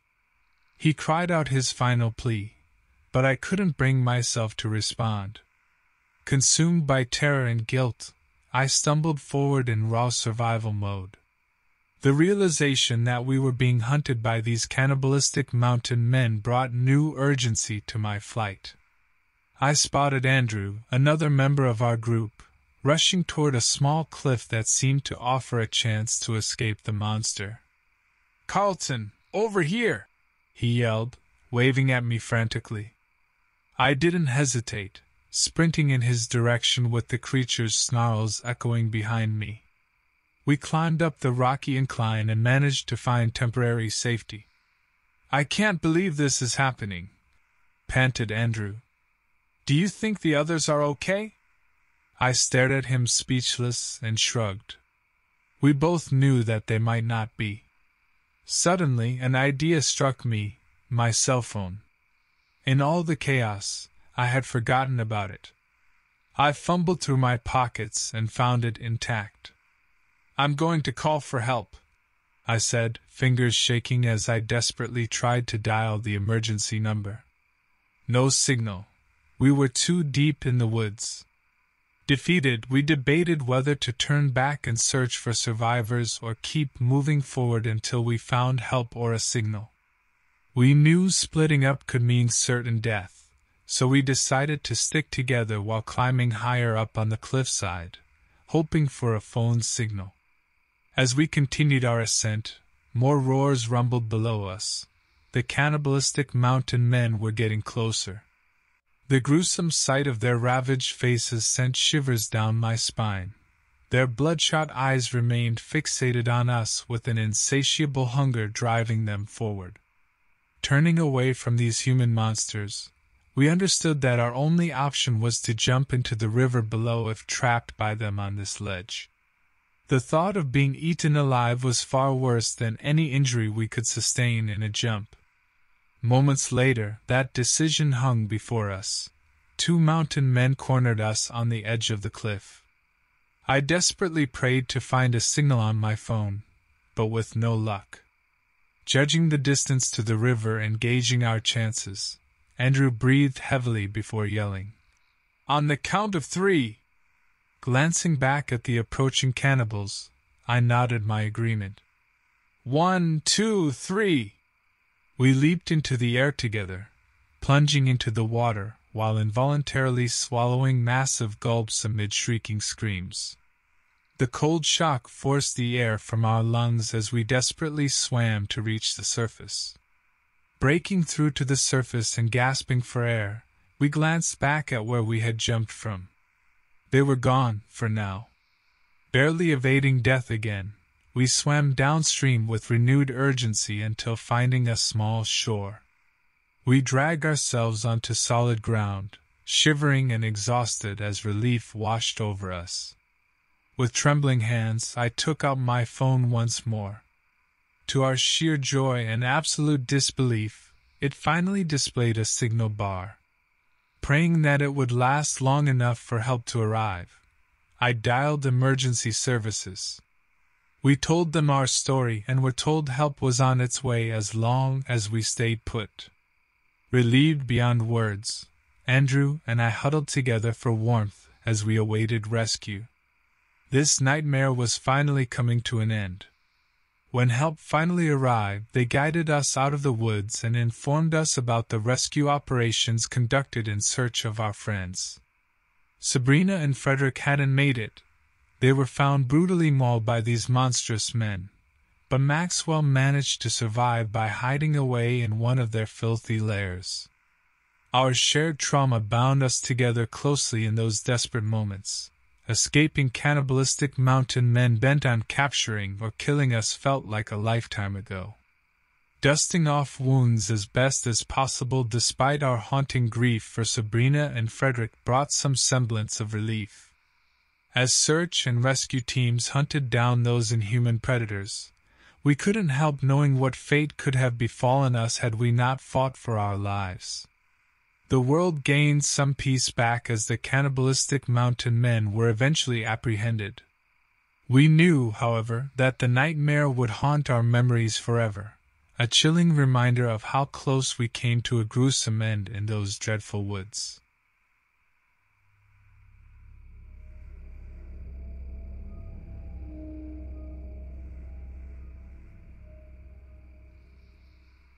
This happened to me a few winters ago. At that time, I lived in a small town near Bakersfield and worked at the local lumber yard. My name is Montreux Cummings. Born and raised in the United States, I come from a long line of lumberjacks. I have always admired their strength and resilience.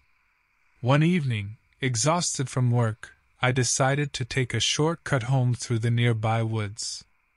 As I walked, I noticed something peculiar.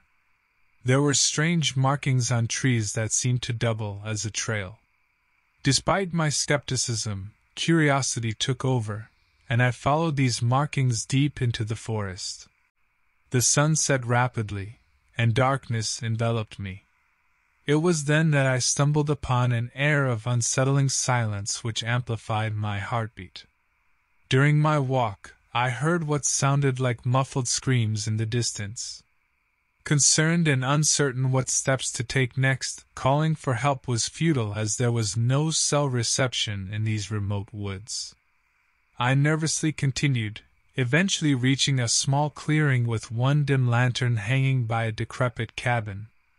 A tactile sense of fear washed over me like cold water when I noticed human remains scattered near the doorstep. Bloodied bones gnawed on to their very core. Before time allowed my feet to escape, a group of harrowing figures emerged from the darkness, mountain men with filthy beards and wild unkempt hair. These monstrous beings oozed malice from every pore as they licked their knives hungrily. My mind raced as I struggled to comprehend that these men were cannibals, those who hunted and feasted on unfortunate souls who ventured too far off the beaten path. The scent of blood hung pungently in the air as my adrenaline fueled my escape down an unforeseen path where agonizing screams echoed behind me. Suddenly, one man broke free from the group and chased me through the eerie woods.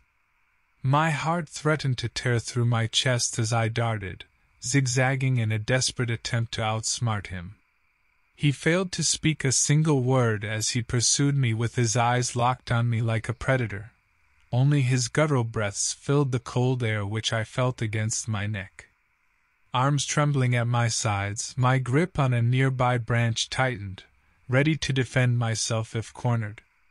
Momentarily losing sight of my pursuer, I managed to hide and catch my breath, the bitter taste of fear consuming me. Minutes turned into hours, and stillness engulfed the forest once again. My nerves became frayed and snapped upon hearing footsteps grow near. Fear overpowered me as the cannibal caught up with his quarry, me. The brutality I witnessed next was barbaric. As I tried to fight him off with my branch, he took delight in maiming me, severing one of my fingers with precise incision before moving on toward further mayhem. The cold bite from my lost digit mixed with warm blood as it streamed down my hand. As excruciating pain consumed me, another unwitting victim wandered into the cannibal's territory. In that horrifying instant, one of the mountain men attacked them. A gut-wrenching crunch of bone echoed through our makeshift battleground. Gunshots rang out in the air as more lumberjacks arrived, but their involvement seemed only to worsen the situation by enraging our tormentors even more. The sound of the gunshots seemed to paralyze me for just a moment, but I knew that I had to find a way out of this mayhem. Another lumberjack, having witnessed the horror unfolding, screamed and began running blindly into the woods, leaving me with no other options. I took my chances and called out for help, hoping that someone, anyone, would hear my desperate cries and come to our aid. In the distance, I saw a figure coming closer. At first, I wasn't sure if it was friend or foe. Moving closer, I recognized the face of Jim, one of our fellow lumberjacks. He had a shotgun and wore a look of grim determination. I quickly filled Jim in on what had transpired as we moved deeper into the forest.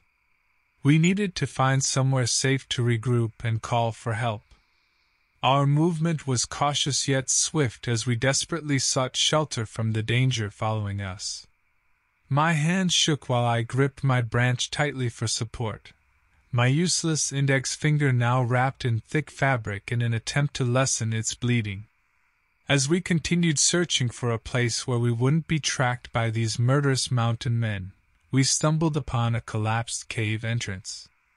The entrance was small but could accommodate our group with ease once cleared. It was worth trying to hide there as it provided natural cover from our pursuers. Together with Jim and anyone else who managed to find us during our frenzied retreat through the forest, a total of 6 courageous souls, we began moving massive boulders out of the way, revealing the cave's cramped interior. Once inside, though we hoped it provided safety, fear clung onto each of us like a second shadow. Jim delegated responsibilities. 3 people would guard our sanctuary while another 2 ventured outside to call for help on their walkie-talkies. The world shifted around us quickly and precariously. Things went from stable to volatile in mere minutes. As each minute trickling by felt like hours, the disturbance outside did not subside. We could still hear screams of torment and gunfire echoing around us. I held my breath as one of the mountain men loomed near the cave entrance, a twisted smirk visible on his filthy, bearded face. His massive hands gripped a blood-streaked axe as he sniffed the air, trying to pick up our scent. Thankfully, we'd hidden ourselves far enough in the darkness that he eventually lost interest and returned to his hunt. Feeling a sense of mounting horror, I realized these wretched creatures weren't merely comprised of mindless violence. They possessed a semblance of tactical prowess and knew how to strategize, laying trap after trap in their territories for unsuspecting travelers like us. After what felt like an eternity, we received word through the walkie-talkie that help was on its way. Police officers were storming the area from all directions, cornering the crazed cannibals one by one. Apprehending them didn't go smoothly, however. Despite being outnumbered and outgunned, these deranged mountain men fought with chilling ferocity until the bitter end. It seemed as though they embraced inevitable death as readily as they tore it from their victims' grasps. As we emerged from the cave's protective womb into a danger-saturated world once more, I looked back at our 5-day ordeal that claimed many lives. Jim had carried Susan through this terrifying horror with her life intact along with 3 other survivors: Mark, our camp cook, Shannon, one of our newer recruits, and Will, an engineer on our team. While we mourn our losses, including Peter and Duke who had been ripped away by those monstrous mountain men, we find solace in knowing that they met their demise when law enforcement finally caught up with them. Their macabre reign of terror would haunt no more innocent souls. Together, we limped cautiously to the authorities, gratefully acknowledging our survival, built on a foundation of teamwork, courage, and determination. The memory of that horrorcore experience remains etched into our beings forever. As we enter the vehicles that will transport us back to safety and civilization, I know we will carry those ghostly events with us for the rest of our lives, reminding us of the evil that resides in the shadows of this world.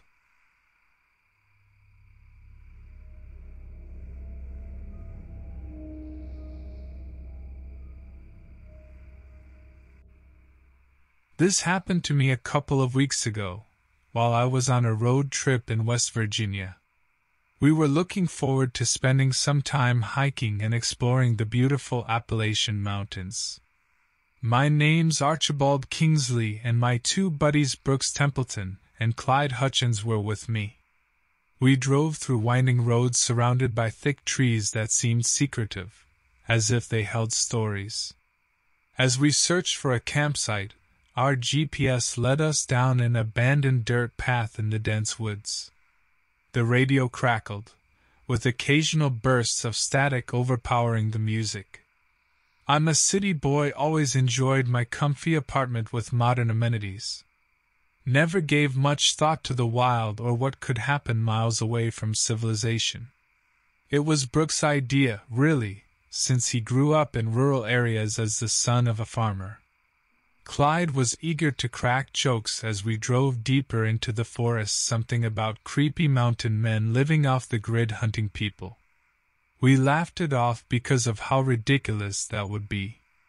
With dwindling daylight, we set up our camp thinking we'd continue our search for an established campsite tomorrow. A sense of isolation enveloped us as darkness fell. Cell reception had long vanished, but it wasn't of great concern. We were here for an adventure after all. As night approached, so did the chilling sounds that echoed through the trees, eerie howls and rustling branches above, possibly just wind playing tricks on us. We sat around the fire talking about life and family. The first sign of trouble surfaced when Brooks excused himself to relieve his bladder further into the woods, but didn't return after 20 minutes. Worried for our friend, Clyde and I grabbed flashlights to search for him. We yelled out his name. Silence hung heavy around us, apart from the sound of soft weeping near a rocky clearing. Our flashlights met Brooks, slumped on the ground, his bruised body filled with terror and exhaustion. Between heavy, shallow breaths, he recounted a horrifying experience. An unknown man wielding a knife had caused a long gash across his arm while chasing him through the woods. As tension gripped us, we decided it was best to head back to the safety of our car immediately. While we trudged through the forest, frequent snapping branches indicated that we were not alone. Through the darkness, I caught sight of a figure standing between trees, tall and muscular with wild hair and sharp features. Before my mind could process what I'd seen, an unnatural growl sent shivers down our spines. We couldn't call for help due to no cell reception, therefore instinct told us to run as fast as possible towards our car. Exhausted gasps and pounding footsteps blended with harrowing cries in pursuit from our unseen pursuer. As Clyde stumbled over a fallen log, another figure appeared from behind a tree, equally menacing but holding a gun instead of a knife. These were clearly the cannibalistic mountain men Clyde joked about earlier, hunting us for sport. Out of sheer panic and desperation, we continued sprinting away from these psychopathic hunters without any way to contact help or report their existence to law enforcement. They broke into sinister laughter as they hunted us down in their territory. Brooks' condition worsened from the chase and gaping wound. He could barely keep up. At his pleading request, I left him behind to find some way to save all of us from this ghastly fate, taking his life in my hands along with my own absolute terror.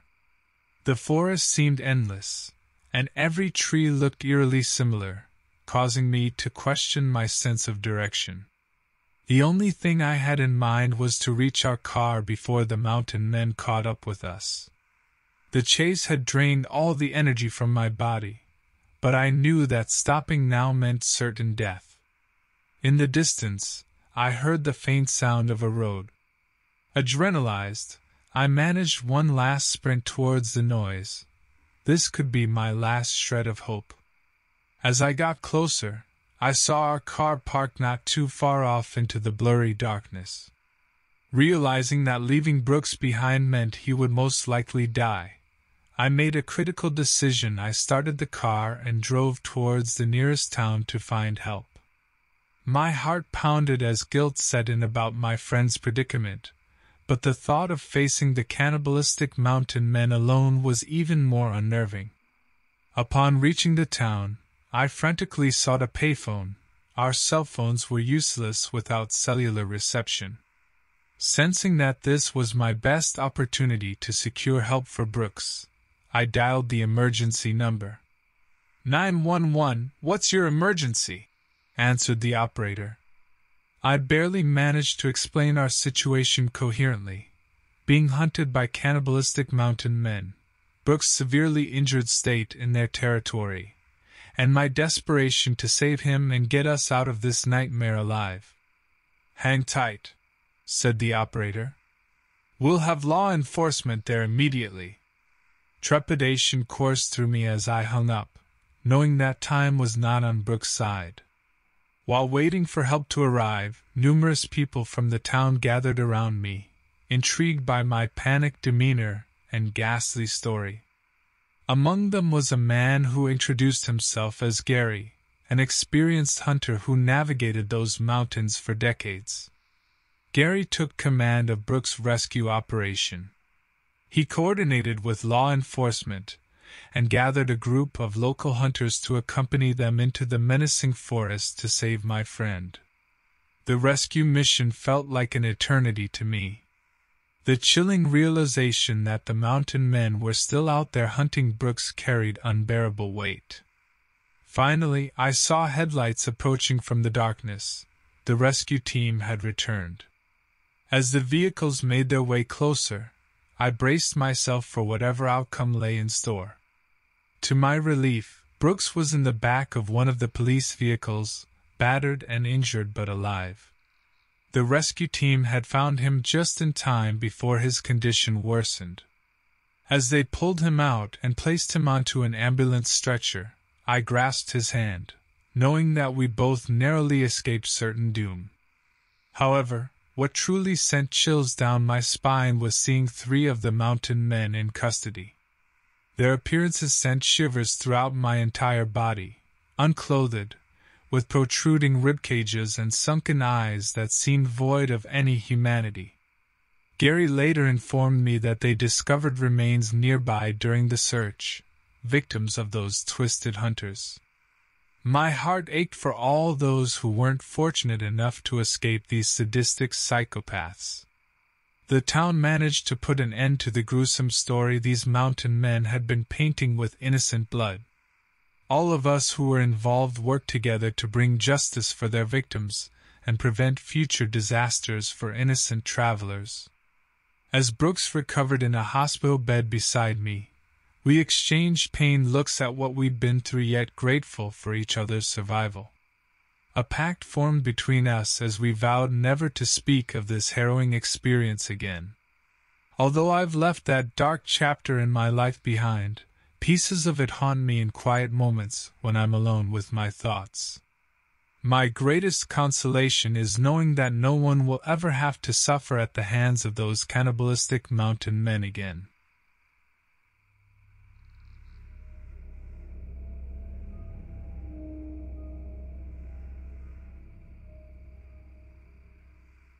This happened to me a long time ago in Kenilworth, Utah. After a hectic day, I decided to take a shortcut through the mountains. My name's Samuel Forrester, and back then, I was working 2 jobs just to make ends meet. Midway, my car began to sputter and gave out. It was getting dark and I didn't have any cell reception, so I started walking. I kept thinking of my wife and 3 kids at home, praying for their safety. As I walked, I came across typical mountain scenery, trees, rocks, but something stuck out. It was a large bone, maybe human or animal. Puzzled but curious, I pocketed it as evidence. Hours later, I stumbled upon an abandoned cabin. Curiosity got the better of me and I peeked in. The sight inside turned my stomach. Blood-stained walls and a makeshift table with rusty knives lay inside. Panic set in. However, remembering my family waiting for me at home gave me strength. I knew I had to find help or at least a place with cell signal. As night fell and temperatures dropped, my concern deepened. Walking by moonlight along the deserted mountain path, I followed the sound of water in hopes of reaching civilization. I eventually heard faint laughter echoing through the trees and felt relieved, thinking they could help me out. Warily approaching them, it was difficult to see faces in the pitch-black darkness, but there were at least 5 people gathered around a roaring fire. Relief turned into horror as they pulled out weapons, an axe and some hunting knives. They were disfigured mountain men with twisted smiles who barked, "Fresh meat!" Suddenly realizing the predicament I was in, the bone from earlier being a warning sign, my heart raced and my survival instincts kicked in. I sprinted back through the woods with adrenaline surging through me as they chased after me, whooping like it was a game. Slicing through the trees to create obstacles, I tried putting distance between us until I came across an old forest shed, just barely keeping out of their grasp. I locked myself in and clumsily fashioned a makeshift weapon, a sharpened stick, hoping I would never have to use it. They hammered on the door, relentlessly taunting me. As they continued their assault on the door, my agile brain considered my options. Climbing up into the rafters of the shed, I positioned myself above the door in anticipation of buying some time once they broke in. The door finally gave way and the mountain men rushed in. The first 2 entered, and I kicked them down, taking advantage of their temporary confusion. Using my makeshift weapon, I stabbed it into one's leg to slow him down.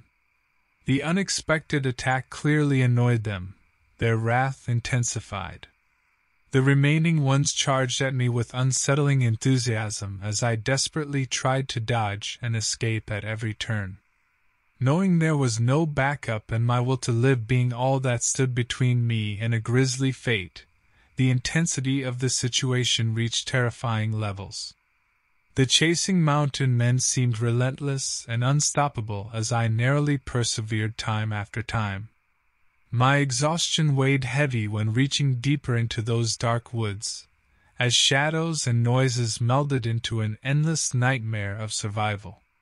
Sounds of their growling laughter continued haunting me from an unseen distance. With each step, my world swayed between hopelessness and determination. My legs knew no rest as branches clawed at me, leaving bloodied scratches behind. The moon offered little solace as the grim chase carried on with such ferocity that it seemed impossible it would ever end. Desperately searching for a way out, or some place to hide in the darkness, I stumbled upon a large rock and fell, tumbling off the trail. My body collided with the ground below, causing a searing pain to shoot through my ribs. Amidst the agony, I realized that I had unintentionally stumbled upon a small cave. With no time to lose, I quickly crawled into the cave, clutching my side and wincing against the pain. Inside was dark, damp, and musty, but at least it provided temporary cover from the relentless chase of the murderous mountain men. From my hidden spot in the cave, I watched as they searched for me with torches in their hands and gnashing teeth, as they snarled in frustration. As minutes passed by, their pace slowed. It was clear that the mountain men were losing their patience and becoming desperate themselves. The opportunity to make use of this moment dawned on me. This was the perfect time to make my escape. With slow breaths to steady myself against my continued pain, I waited until there was a considerable distance to ensure that they wouldn't notice me exiting the cave. Summoning every bit of strength within me, I forced myself out of my hiding and back onto my feet while bracing against the pain that threatened to consume me. Limping heavily, I began moving in the opposite direction of where the mountain men had headed. As I made my way through dark woods, putting as much distance between me and them as possible, it became more apparent that finding help was now more crucial than ever. My phone's battery had drained during this chaotic ordeal, leaving me with no means of contact or navigation. Suddenly, I came across a narrow dirt road that led towards what seemed like civilization, a small wooden cabin. Hoping for some form of assistance or refuge within those walls, I approached its door and knocked with what little energy I had left. To my surprise, a frail elderly woman opened the door. She immediately saw the panic in my eyes and recognized the desperate situation I was in. She quickly ushered me inside, locking the door behind us. Out of breath from running from cannibals, I managed to tell her about the mountain men who were aggressively pursuing me. Her face contorted into that of horror, and without hesitation, she picked up her phone and dialed the police. She informed the operator of my situation and requested assistance. The waiting for help felt like an eternity, but eventually, we heard the sirens approaching. The police stormed into her cabin, armed and prepared to face any danger that may come our way. The elderly woman and I were led out by law enforcement to their vehicles safely. As we were leaving, I began to think about the others who hadn't been as fortunate as me in escaping their grisly fate amidst those mountains. It has since been weeks after the terrifying night in those woods, but its haunting impact lingers on. Word of the cannibalistic mountain men spread fast and wide.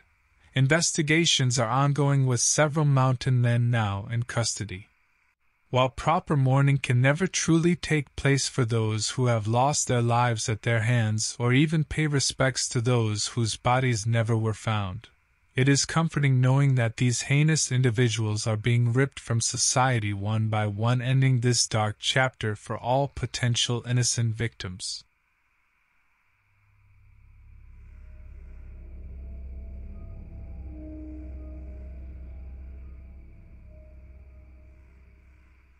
This happened to me 6 weeks ago when I decided to take a solo trip to the Appalachian Mountains in West Virginia. My name is Walter Boggs, and I've worked as an accountant for the past 10 years. The stress at work was getting too much, and I badly needed a break. On my first day at the remote mountain cabin, I chatted with a friendly local named Lyle Sumter who warned me about certain areas within the woods. He told me that hikers had gone missing previously, but I brushed off his comment as an attempt to scare a city boy like myself. The following day, during a hike, I came across the most bizarre sight: bones and clothing scattered across the forest floor. A chill went through my spine as I realized they were human remains. Just then, bird calls erupted around me, breaking my trance. Although it felt odd, time was passing quickly, so I moved forward, curiosity driving me further. While walking, I came across a heart-wrenching note from a person named Esther Bixby. She pleaded with her loved ones to find her because her kidnappers were coming back for her tonight. While unsettling on its own, what really disturbed me was the mention of people chained up in anticipation of being killed or worse. Feeling frantic and terrified for whoever might still be alive, I tried calling out for help but had no cell reception here deep in nature's embrace. Hesitant but determined to do something productive with the last hours of daylight remaining, I started looking for an abandoned structure nearby, the kidnapper's den mentioned in the note. As twilight approached, tension growing around me thick as fog and darkness settled like heavy clouds upon every shadowy spot in sight. A creeping unease suddenly overwhelmed me as if my very instincts were urging me to leave this place immediately before something terrible unfolded or befell upon myself. However, ignoring this gut feeling that told me something would consume me whole if I didn't flee, I stumbled upon a dilapidated shack hidden in the thick forest. My heart raced as I knew this must be where they were keeping any remaining prisoners. With utmost caution, I approached and peered through a crack in the wooden doorway only to be greeted by weak moans of despair from the victims. Shaking with fear but fueled by rage, I kicked down the door. The kidnappers, however, were nowhere in sight.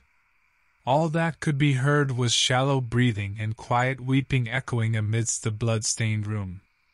It suddenly became clear: their objective wasn't just death, but the consumption of their wounded prey. They had kidnapped people to eat them alive as part of some deranged ritual or twisted fetish.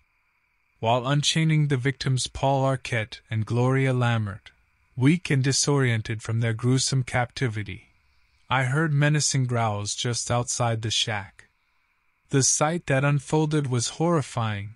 Monstrous figures with hulking bodies and wild eyes emerged from behind the trees. They had grotesque features with bone piercings, scars, and tattered clothes like something out of a sick movie. Their leader stood apart from the rest, silent, deadly, a tall brute who dwarfed even these behemoths beside him. His face bore a gruesome scar running from his right eye to his jawline, a testament to his barbaric nature.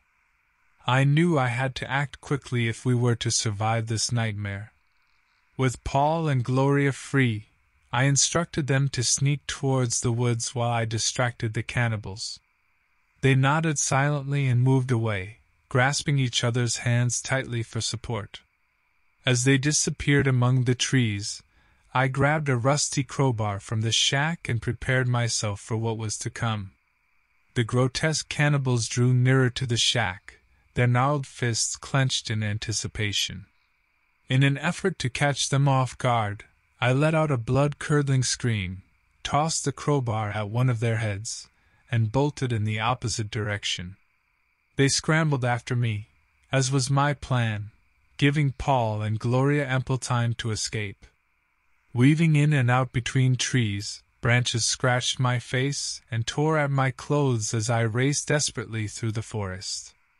The growls of the cannibals grew louder behind me. Somehow they managed to keep up with me despite their hulking frames. After what felt like hours of running, I came across a small stream and realized this was the perfect opportunity for a risky gambit. Hoping that my pursuers wouldn't notice, I leaped into its cold water and allowed it to carry me downstream. Moments later, I heard frustrated growls from the spot where I jumped. They'd fallen for it. Climbing ashore further down the bank, shivering from both fear and cold, I forced myself to continue. The thought of leaving Paul and Gloria behind unsettled me, but I knew our only chance was if at least one of us could find help. We were deep in uncharted territory with no cell phone service. It seemed like hope was almost non-existent. As luck would have it, I stumbled upon an emergency phone box within another hour of walking. Without hesitation or thinking about why it was there in such a remote location, I dialed 911. When the operator answered, I explained the situation as briefly as possible. Though skeptical at first, they took my report seriously and promised to send help right away. During the agonizing wait, I hid in a thicket close to the phone box, the biting cold forgotten in my adrenaline-fueled urgency. It wasn't long before I heard authoritative voices and approaching footsteps. The rescuers had finally arrived. With relief washing over me, I emerged from hiding and waved frantically at the approaching police officers. Once found by the authorities, it didn't take long for them to locate Paul and Gloria hiding deeper in the woods. Bruised, battered, but alive, they collapsed into each other's arms upon finally feeling safe. The police eventually uncovered that the cannibals were deranged individuals who formed an unholy alliance driven by an insatiable craving for human flesh. They'd been preying on innocents for a while now, taking advantage of those who were lost and vulnerable. In the aftermath of this horrifying ordeal and after providing our statements, Paul, Gloria, and I were driven to safety. Even though we'd been through a nightmarish experience that would haunt us for years to come, we survived, an unfortunate rarity for those who crossed paths with those monstrous cannibals. As we left the forest behind us, both Paul and Gloria appeared worn down from their harrowing captivity. Seeing them safe and alive filled me with deep gratitude, knowing that somewhere out there remains a depraved group of individuals eager to prey on more victims left me unnerved. All three of us knew life would never again be the same after our close encounter with extreme horror. However, from here on out we'd remind ourselves never to wander too far from familiar territory, or lose hope in one another, even when facing frightening odds. As long as there is life in our bones, we'll treasure our survival and always remember the lost souls who fell into the grasp of those gruesome cannibals.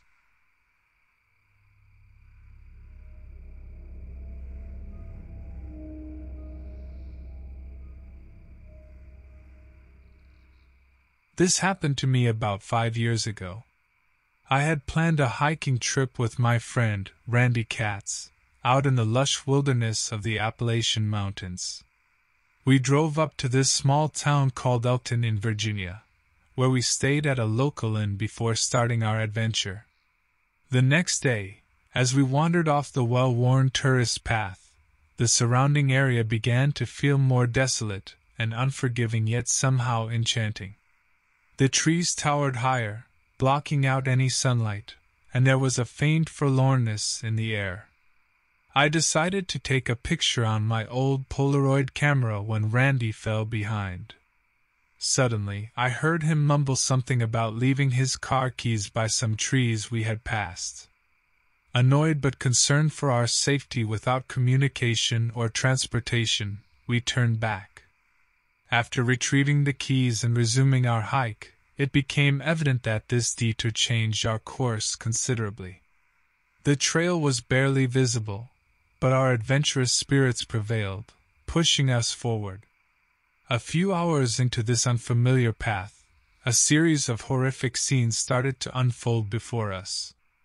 First, we stumbled upon what looked like a makeshift graveyard with small mounds of dirt and rocks scattered about.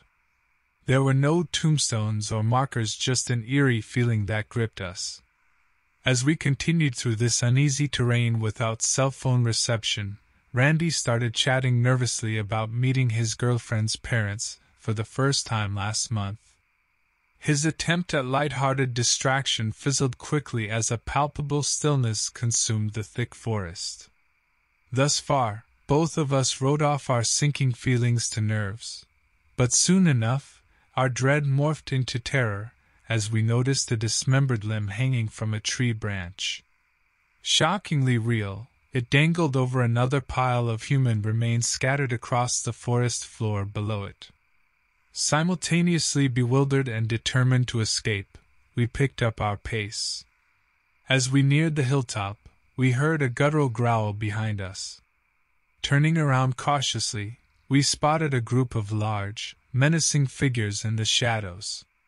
There were at least 6 of them, lurking just beyond the tree line.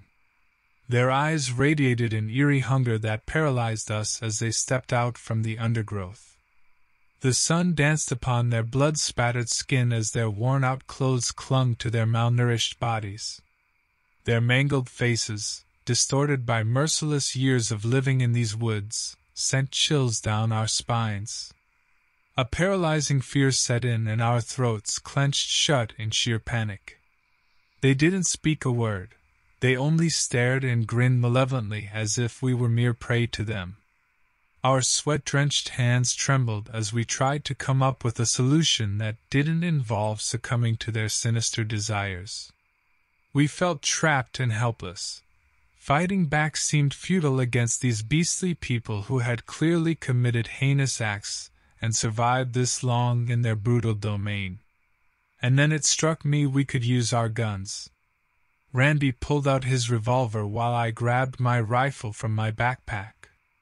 He whispered earnestly about trying to scare them off, but cautioned that if they saw us as a threat, things might escalate dangerously. The tension reached a breaking point when one of them spoke up for the first time. "Thought you could wander round these mountains without consequences?" He eyed us menacingly, chuckling under his breath. I glared back at the man. "We didn't know this was your territory. We're just trying to get back home," I said, my voice shaking.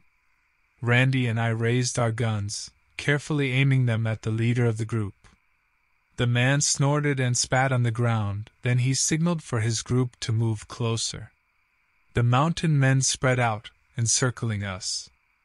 I could see the weapons they carried: makeshift clubs, machetes, and even a rusty chainsaw. I knew in that moment calling for help was pointless. No one would hear us out here.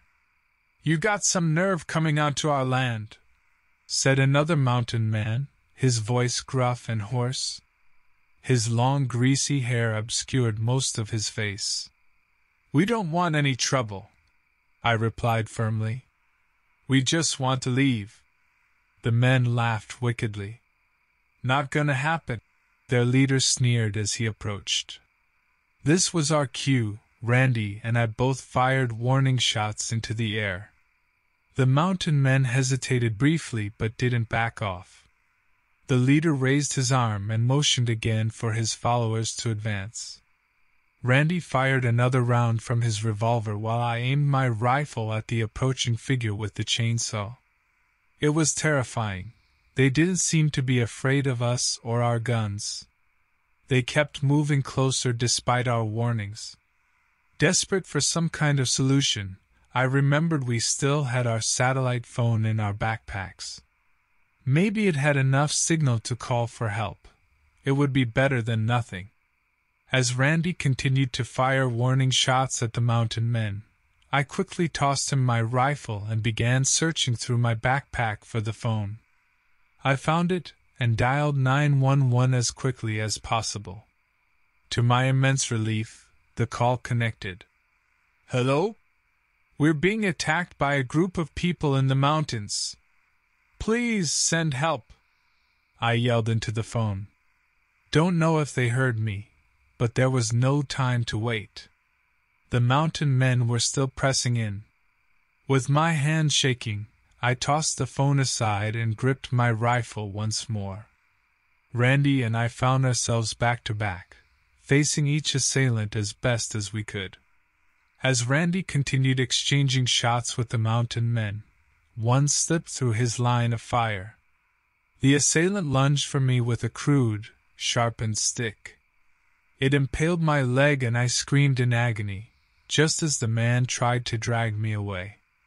Randy noticed and acted fast. He aimed his revolver at the kidnapper's head and pulled the trigger.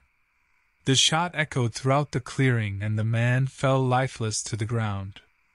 Taking advantage of their shock, we seized our chance to flee. Limping and gritting my teeth in pain, Randy half-carried me as we ran back to where we had left our map and compass. We didn't stop running until we were sure the mountain men weren't following us. Our hope was that our call for help went through. Either way, all we could do now was try to make it back home alive. Thankfully, as luck would have it, when we made it down the mountain, we stumbled upon a group of search and rescue officers who must have heard our plea for help. Relief washed over us as they took us to safety. We recounted our harrowing ordeal with those cannibalistic mountain men, knowing that they remained a threat in those woods. We made it out alive that day, but even years later, I'll never forget those hungry eyes staring us down or how close Randy and I came to becoming their prey. We're now grateful for every day we live free from that terror lurking deep in the mountains, a terror that almost claimed our lives.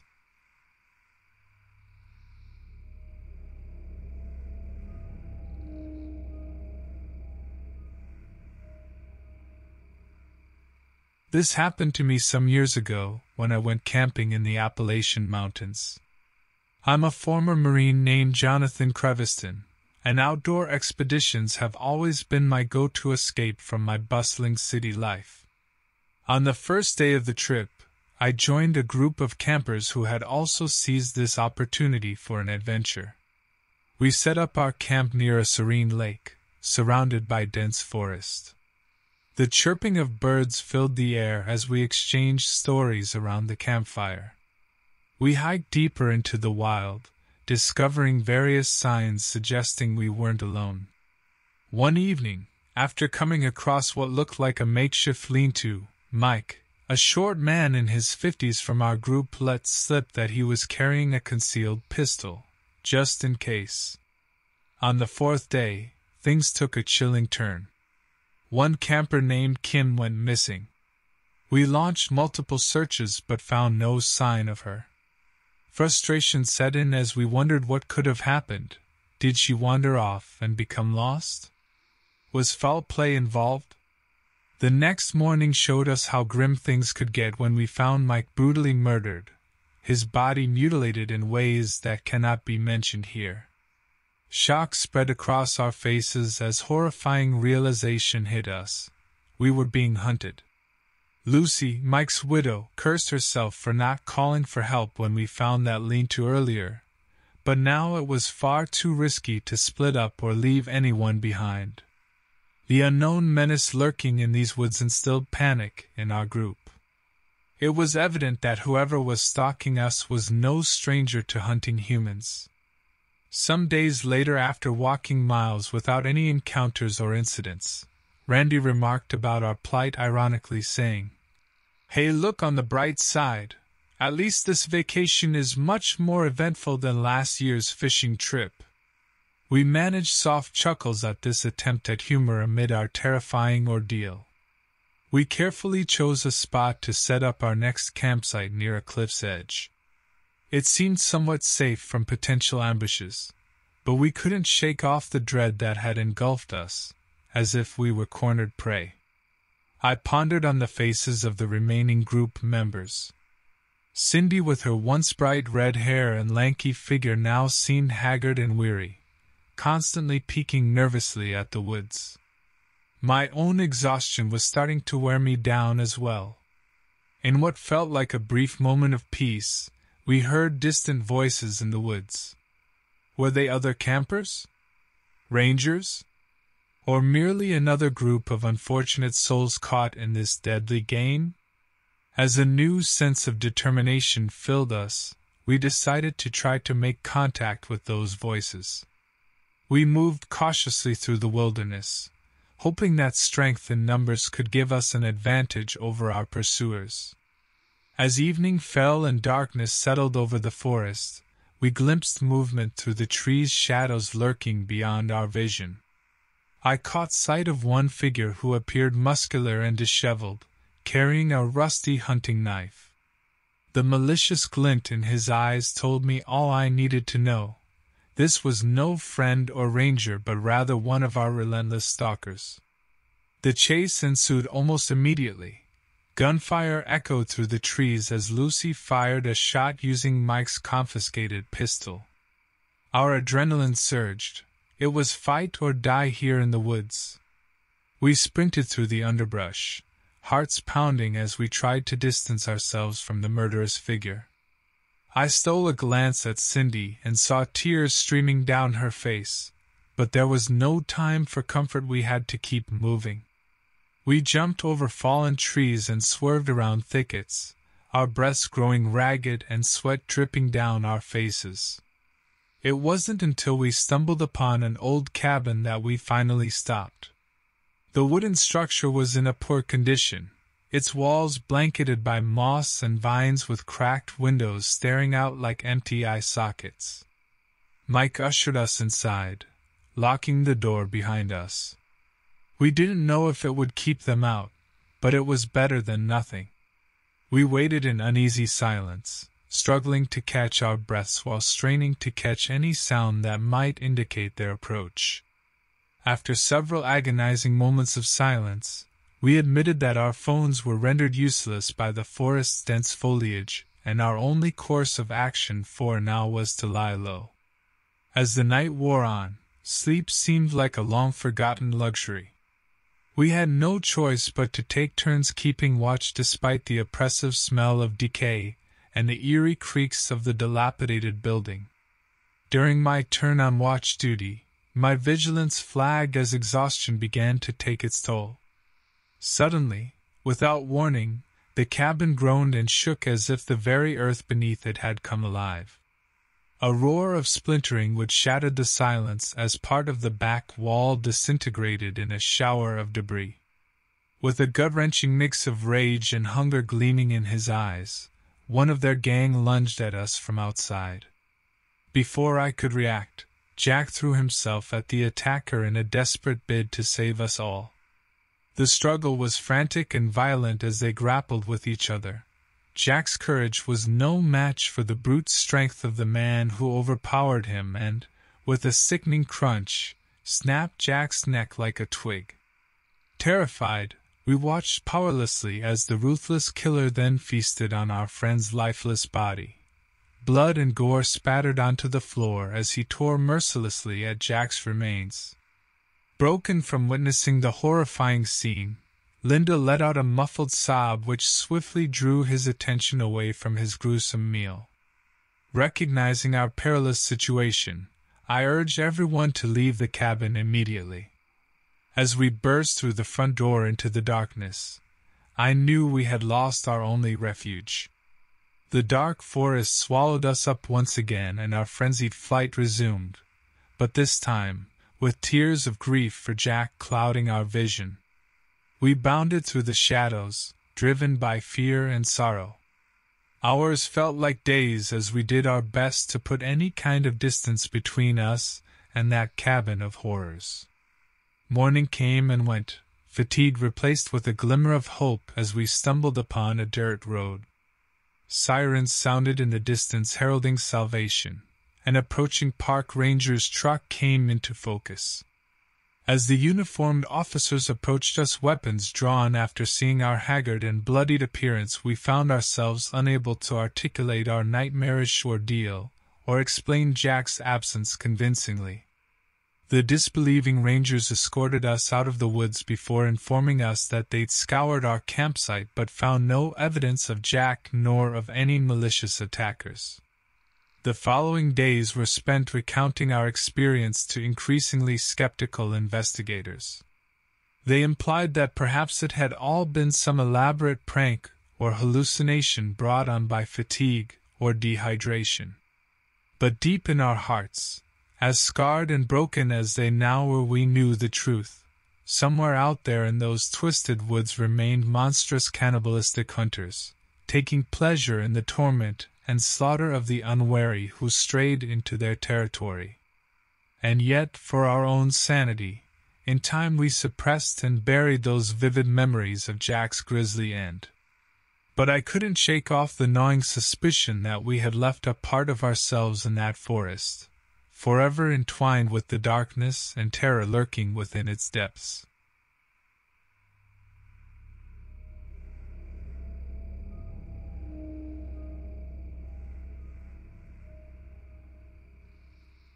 This happened to me 2 years ago.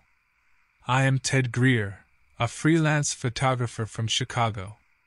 I remember it like yesterday, driving on the winding roads of the isolated Appalachian region in Virginia. My intention was to capture the breathtaking mountain vistas on my camera. Little did I know what an ordeal awaited. Driving through the rustic countryside, I noticed a general store named Edgar's Supplies at the crossroads. There I interacted with the owner, an elderly man, burly with a bushy beard and nervous eyes. Edgar mentioned few tourists ventured into those wilds. He told me about several people who went missing in recent months, casual hikers and travelers, gone without a trace. Ignoring Edgar's warning, I proceeded deeper into the lush green forest. Hours later, somewhere off track, my car hit an animal carcass and broke down. Forced to walk on foot back towards civilizational signs, I felt an inexplicable sinking feeling within me. The sun dipped beneath the tree line when I stumbled onto an abandoned campsite near a riverbank. 3 tents, untouched for days with smoldering embers in the fire pits. Something was amiss here. Freaked out by the eerie atmosphere, I decided not to stay there and followed the riverbank. While walking along the river, I noticed odd markings on trees and ground that didn't seem natural. It was as if someone deliberately carved them. Skeptical of their significance, I ignored them and pushed forward. Later that night, While searching for a safe place to rest near some boulders, I heard rustling in bushes nearby. At first glance, it looked like wild animals lurking around for food. However, when they came into view under moonlight, they were no ordinary animals, 6 grotesque beings squatted around a heap of bones and flesh. Malformed creatures covered in filthy rags with gaunt faces and large eyes. They resembled mountain men. Gnawing on human bones and gorging on their cannibalistic feast, their teeth dripped with blood. My stomach churned at the gruesome sight. Hiding behind a boulder to avoid being noticed, I pulled out my phone to call for help but found it had no service in this remote territory. Peering over the boulder's edge as they devoured the remains of their latest kill, I stumbled, snapping a twig beneath my feet. The creatures instantly stopped their feast and stared towards me with an unsettling focus. Realizing they had heard me, I panicked and bolted back to the river, trying to follow its course toward the nearest town. As I sprinted through the woods, thoughts raced through my mind, Edgar's warning about the missing people and how I should never have ventured into these desolate hills. The sound of disfigured mountain men on my heels was a relentless nightmare. Gradually, breathless, I felt a burning sensation in my leg muscles and realized that running wasn't enough to evade them. Their grotesque nature lent them unusual speed and agility in this harsh landscape. My eyes drifted towards an overturned car half buried in mud beside the river. In that fleeting moment, a risky thought crossed my mind. Submerging myself in the muddy water around the vehicle might be my only chance of escape. Without hesitation, I dived into the freezing water and held my breath near the submerged car while camouflaging myself with mud and sticks from below. The horrifying faces of those cannibalistic demons almost within reach arrived at my hiding spot, sniffing vigorously, searching for their fleeing prey. With controlled breaths, I listened as they grunted something that sounded like a primitive language amongst themselves while probing for me in every direction. After what felt like an eternity trapped underwater between life and death, they retreated into the forest, their monstrous voices fading in the distance. Cautiously, I emerged from the water, gasping for air when confident they had left. Soaked, and shivering uncontrollably, I knew I still needed to find my way out of these cursed hills. As I cautiously began down the riverbank once more, mindful of what lay hidden within those woods, I spotted someone bobbing along the water. I looked closer and realized the person in the water was a fellow hiker who seemed lost. As they approached, I could see the terror etched on their face. Deciding to help them, I reached out my hand and helped pull them to shore. "What's your name?" I asked as they coughed up the river water. "Alex," they croaked, visibly shaken. "We need to get out of here. There are dangerous mountain men looking for us." I explained without going into grotesque details. "But my phone has no service, I can't call for help." Alex stared at their useless device. "Neither does mine. We have to find our way out on foot." We both agreed to follow the river, hoping it would lead us to civilization. As we continued, we found ourselves facing obstacles that slowed our progress, from steep cliffs that took considerable effort to navigate, to thick brush that hindered our movement. Each day, our bodies grew exhausted from constant exertion, while our nerves remained on edge as we feared the possibility of another grisly encounter.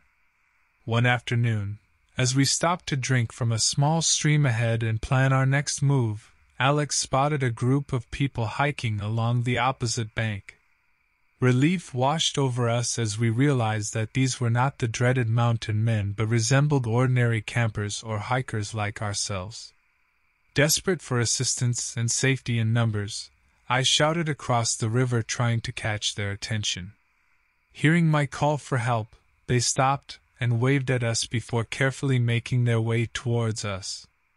After further examination and catching glimpses of gear and camping equipment, it was apparent that we had found fellow hikers with whom we could share our ordeal and ask for directions.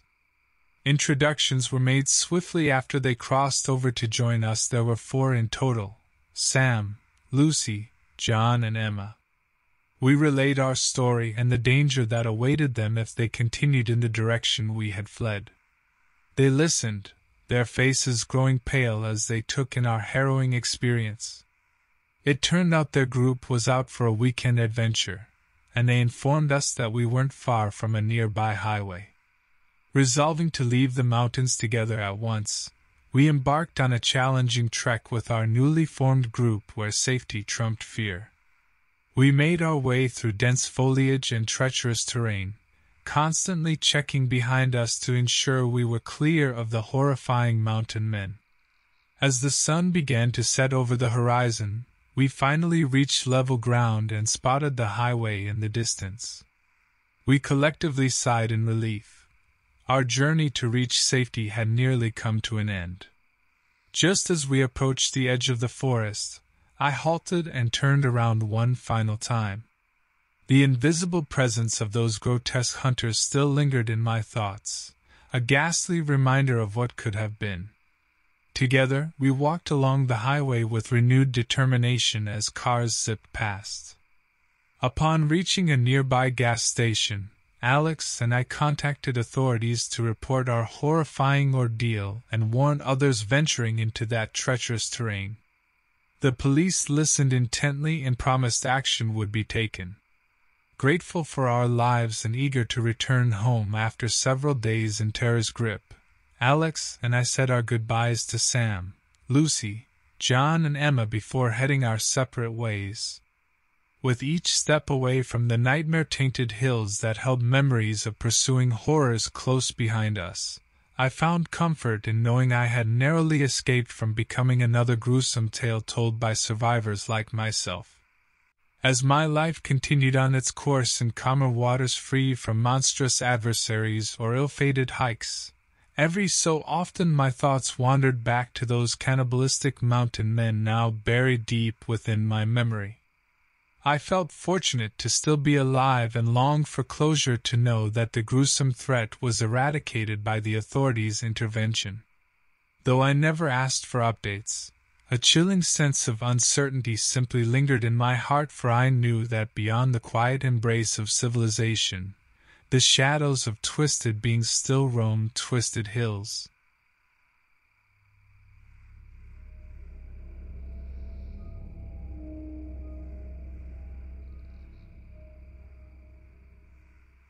This happened to me 6 years ago, while traveling through the Appalachian Mountains in West Virginia. I had always enjoyed hiking, so I thought nothing of exploring a remote trail during my weekend getaway. My name is Daniel Seaver, a 33-year-old mechanic from Pittsburgh. The town at the base of the mountain had only a few hundred residents, all of whom seemed to know each other. I met 2 other hikers in town, Maya and Sam, a married couple originally from Maine. We agreed to venture out into the wilderness together. The first day of our hike was uneventful. We shared stories about our lives. Maya was a nurse, and Sam was an electrician. We laughed together about our common frustrations and listened attentively when one of us shared something more personal. It wasn't until the second day that we stumbled upon something strange.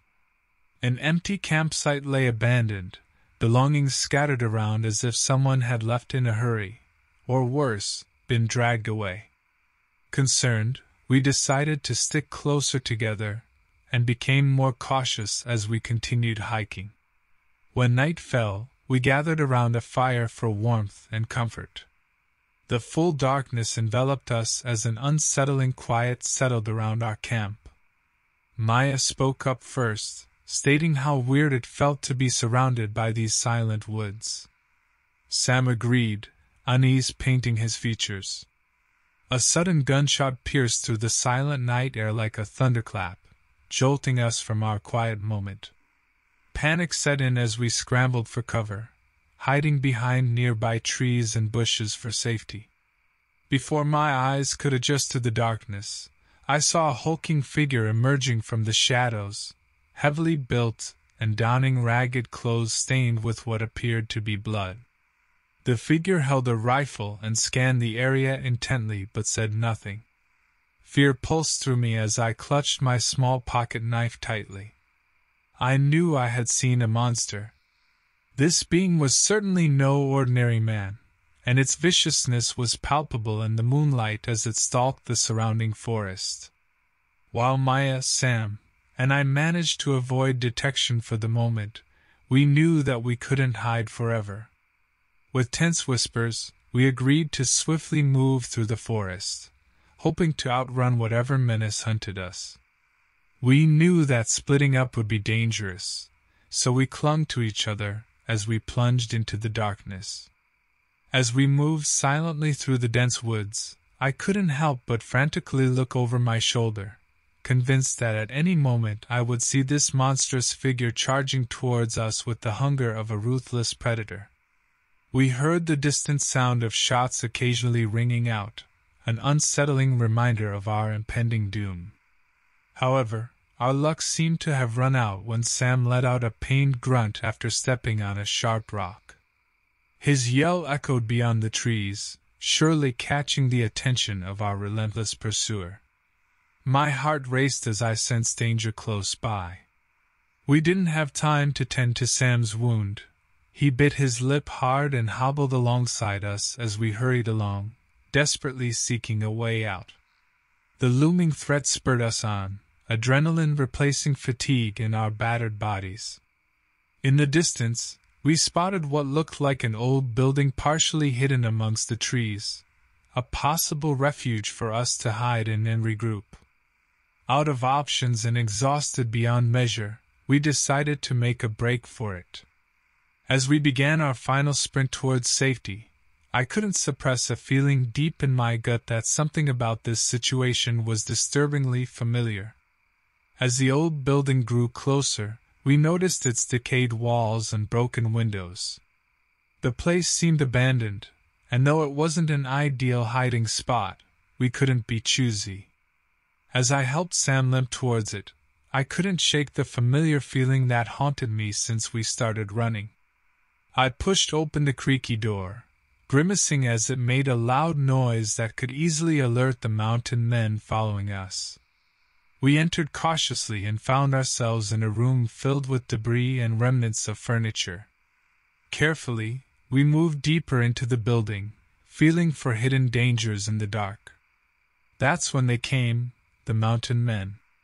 They were tall and burly figures with long disheveled hair and tattered clothes, carrying weapons as brutal as their appearance. A multitude of scars decorated their rugged faces, testifying to the life of violence they led. Those men had no trace of humanity left in them, searching only to satisfy their insatiable hunger for human flesh. Sam let out a quiet groan as they entered the room. He collapsed onto the floor from exhaustion and pain. The thud he made caught their attention instantly. My heart sank for a moment before instincts kicked in. There was nothing else to do but run. As I sprinted through the crumbling building with every ounce of energy left in me, their guttural growls echoed through the corridors, closing in relentlessly. Sam's injury made it impossible for him to stand up and battle against his imminent fate. Just as I thought all was lost, a ray of hope appeared in the form of a narrow window leading outside. Without a second thought, I leaped out headfirst into the cold night air. Seconds later, crashing sounds ensued behind me. These cannibalistic mountain men had one goal in mind: catching their prey no matter what it takes. As I made my descent towards some bushes below, I glimpsed one of them coming to the window to pursue me. Fortune favored me when I realized they struggled to fit through the small gap. This gave me precious moments to get away and find help before they figured a way out. I knew that Sam and I couldn't do this alone. We needed help. It was near impossible to call anyone in this remote area, as signal strength was scarce, but I had to try. With hands shaking from fear and exertion, I pulled my phone from my pocket and dialed the emergency number. As it rang, I kept moving, refusing to stop in fear of being caught. Miraculously, someone picked up on the other end. Barely able to catch my breath, I relayed our situation as quickly as possible. While waiting for their arrival, I hid behind some dense foliage just away from the building, lying low. The mountain men eventually exited the structure after finding an alternative route. They sniffed the air, feral eyes scanning around for any signs of prey. My heart pounded violently, but I didn't dare move. Hours later, sirens pierced the silence like a beacon of hope cutting through the darkness of despair. As law enforcement officers approached cautiously, weapons drawn, they found Sam miraculously still alive, grievously injured yet clinging on to life with every ounce of strength he had. The mountain men scattered into the depths of the forest as if they'd dissolved into the shadows themselves. Their monstrous figures vanished while the officers attended to Sam's injuries and called for backup. Though none of us could have anticipated those terrifying events, we lived to see another day, all because of courage and determination in those moments where it mattered most. As days passed into weeks, my mind often wandered back to that harrowing night when we scrambled for survival against bloodthirsty fiends masquerading as human beings themselves. Authorities continued their search and investigation regarding the cannibalistic mountain men. In the aftermath, a veil of bitter reminders slipped over our lives like an invisible shadow. Memories of that dreadful encounter haunted us in different ways. Sam's wounds healed but left gruesome scars as a constant reminder of the night, whereas my psyche bore the marks of a familiar darkness I couldn't quite place. Regardless, we prevailed and emerged from this nightmare as changed people who will never forget how close we came to death's door that fateful night, or the whispered prayers for rescue we held so dearly in our hearts.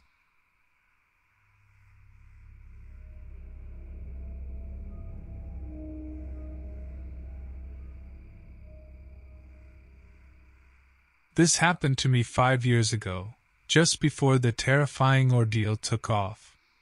Demetrius Nolan invited me, Joey Greenberg, on a weekend trip to Huntington Lake in California. Little did I know that my life was about to change forever. Demetrius, his cousin Elsa Porter, and I embarked on a road trip from San Francisco with high hopes of relaxation and hiking through the verdant landscape. Huntington Lake is known for its tranquil waters and towering pine trees that surround the area. The weather was perfect, sunny, yet accompanied by a gentle breeze that rustled the leaves of the swaying redwoods.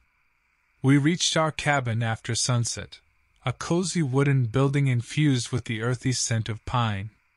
After cracking open a few jokes about each other's driving skills, we settled in for the evening with a hearty meal that Elsa cooked for us.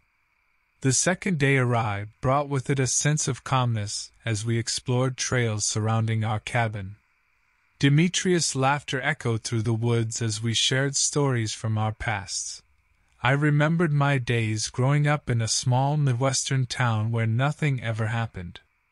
But as we continued our hike, we stumbled upon an abandoned campsite littered with tattered clothes, broken gear, and crimson stains. The sight ignited an uneasiness within us. Something or someone had caused not only chaos but seemingly vanished an entire group of campers.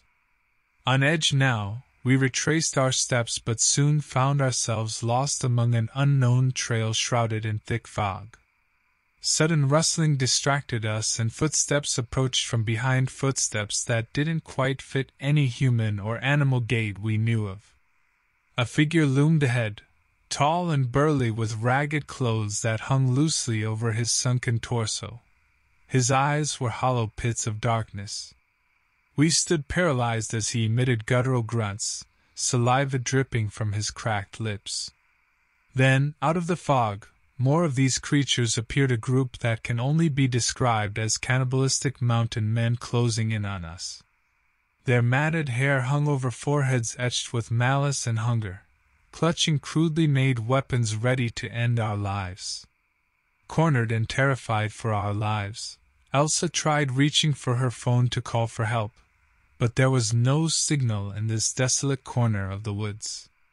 The once innocent invitation by Demetrius now seemed like a trap set by vulturous, unseen forces to lure us into their claws.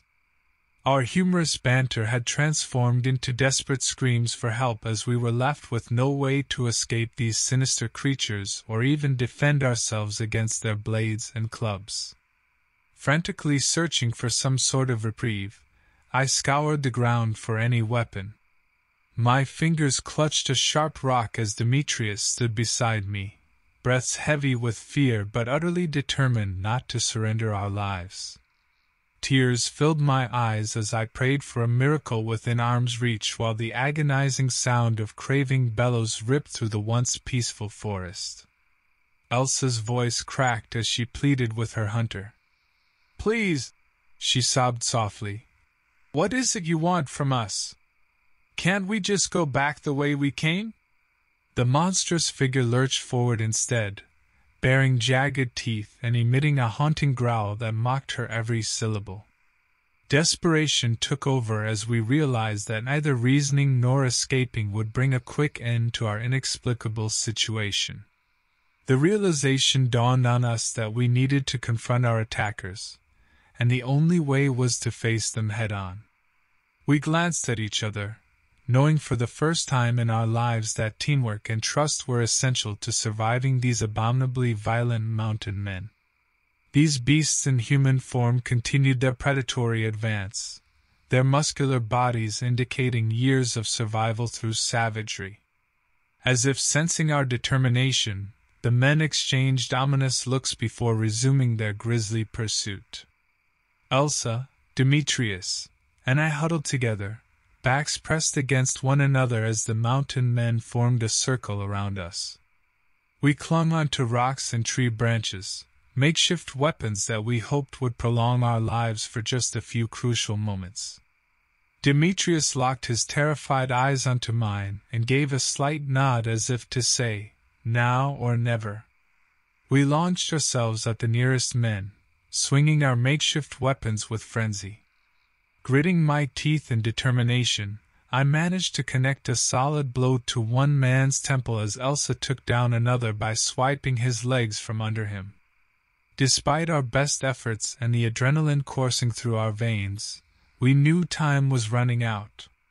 It was then that we heard it, the unmistakable thuds of footsteps approaching from behind us. My heart lurched into my throat as I realized more of these malevolent beings were swarming in like wolves, ready for an easy feast. As the space between us and the mountain men rapidly shrank, Elsa cried out in sheer terror. It echoed through the forest, punctuated by the merciless growls of our attackers. In a final attempt at self-preservation, Demetrius took off sprinting in no particular direction with Elsa and me not far behind. Our desperate cries must have reached someone, for just as my legs were about to give out from exhaustion, the sound of sirens filled the forest. The melodic wail was beautiful and horrifying all at once. We could no longer tell whether it was coming to save us, or deliver us to more gruesome fate. Emerging from the pulsating darkness, a tireless search party of police officers and park rangers had clothed themselves in our would-be liberators. Their presence startled the murderous mountain men just enough for us to break free and commandeer their attention. The officers immediately sprung into action, training their guns on the attackers and yelling commands for them to stand down. Remarkably, some of our pursuers chose instant surrender. But not all. Others attempted to flee back into the forest, or charged headlong toward them with malice in their eyes. The raging screams and gunfire mixed into a cacophony that will haunt me forever. Once the chaos dissipated, we clung together in shock as medical personnel ushered us onto stretchers and administered first aid.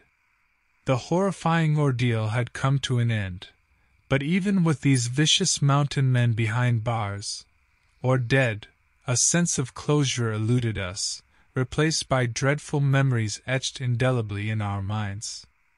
As we rode away in ambulances, Demetrius seemed lost in thought while holding Elsa's hand. We can only cling to one another now, thankful for our lives even if they'd been irrevocably damaged by this harrowing event. For as long as I live, I know I'll never forget those terrifying predators hidden within the forest's snaking tendrils. Nor will I ever forget Demetrius' stalwart courage that might well have spared my life. But above all else, I'll never forget that desperate cry that seemed to pierce time and space alike. My grateful heart's own call for help, even if salvation's bittersweet taste lingers as a grim reminder of the night we faced the most unimaginable horrors.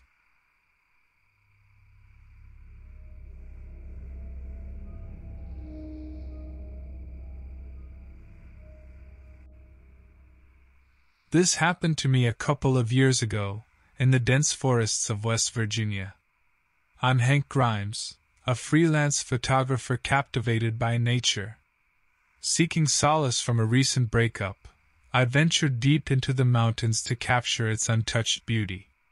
Little did I know it would become my most terrifying experience.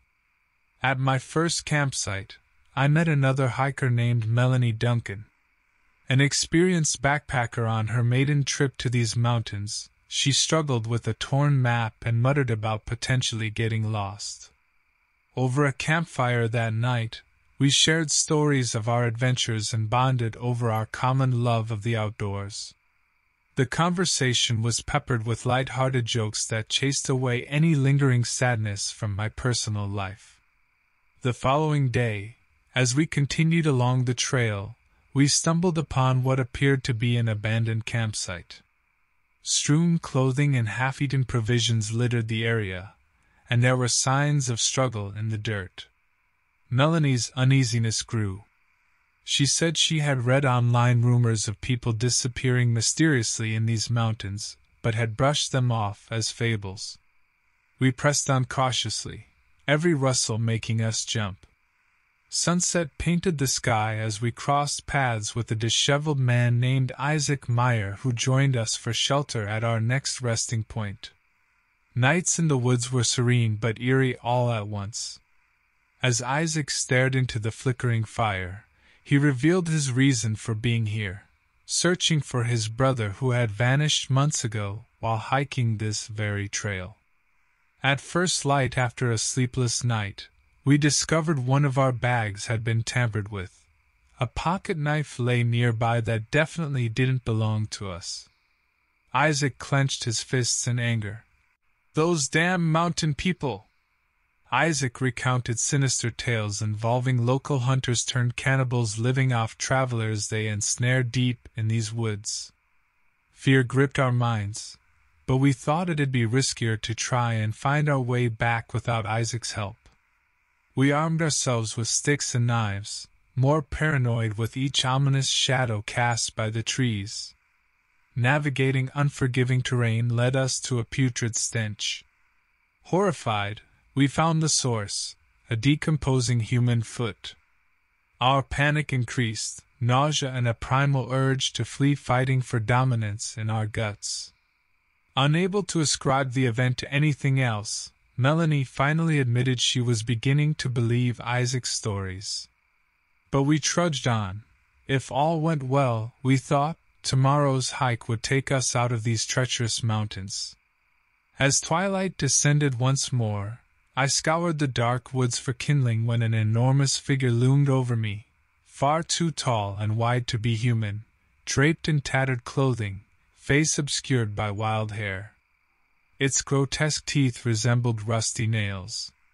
Terrified, I scrambled back and fled toward camp where I described the encounter. Isaac's expression darkened while Melanie clutched her hiking pole tighter. "Sounds like one of them cannibals," Isaac growled. "We gotta move now. Otherwise, we hastily packed before traipsing into the gloom. Unable to articulate my concern that there were others like that man-beast creature lurking nearby, my fear mounted. Suddenly, a guttural yell reverberated through the darkness. An ambush erupted as twisted mountain dwellers charged towards us. Terrified and outnumbered, we fought with every ounce of strength we could muster. "Run!" Melanie shouted as she swung her hiking pole towards one assailant's head. We sprinted away frantically as other malevolent figures loped after us, dodging fallen branches yet hearing their relentless pursuit gaining ground. Seconds feeling like an eternity of non-stop adrenaline coursing through our veins. Weaving through the trees, sharp rocks jabbed at our ankles, and unseen branches scraped at our faces. My heart nearly leapt out my chest with each added exertion, but I refused to quit. I couldn't endanger Isaac and Melanie any further. I could faintly hear Isaac's breathing behind me, deep gurgles coming from his tired lungs. Melanie was nowhere to be seen or heard, but we couldn't risk stopping in fear of being caught. The forest began to thin out, and we found ourselves approaching the edge of a cliff. There was no choice. We had to face these monsters head-on. Isaac and I prepared ourselves, ready for the impending wave of cannibalistic mountain dwellers. Our clothes ragged, faces smeared with dirt and dried blood. It was then that we noticed Melanie at the base of the cliff, her expression full of rage as she clashed metal against flesh.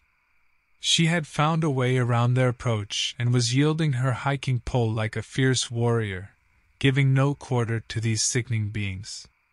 Isaac mustered the strength to call out to her, his voice hoarse and strained.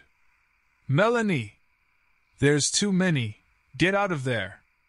She barely acknowledged us due to her focused struggle. She kept fighting with rapid strikes and loud grunts echoing in the air. She was determined not to become another one of their victims. Despite their monstrous size and strength, it appeared that their grotesque teeth and talon-like nails were their main weapons. Decay lingered on their jagged edges. Every time one fell to Melanie's forceful blows, more seemed to emerge from the shadows. Sensing that our attempts to flee would be futile now that they were closing in, Isaac lunged towards one of them just as it approached him from behind, seemingly catching him off guard. Its body collided with a nearby tree with an unsettling crack, and Isaac fell to his knees, clutching his injured arm. Grimacing in pain, he declared through gritted teeth, "We gotta end this now." I nodded in agreement, knowing full well there was no turning back. The only way out of this nightmare was to fight our way through. I grabbed a large stone and ran toward the nearest assailant. It seemed to snarl with delight as I approached, like a twisted kind of glee at the prospect of a new meal. Ignoring my fear, I brought the rock down upon the being's head, bones shattered under the force of my strike, and continued fighting alongside Melanie and Isaac. Time had ceased existing. We fought on instinct alone as the twilight darkness began subtly fading into premature dawn. Our violent stand against the advancing horde continued with no end in sight. They were relentless. Those who fell were swiftly replaced by others who crawled from the dense shadows. Our bodies ached with exhaustion when we finally managed to break away from the chaos and found ourselves backtracking along our original path.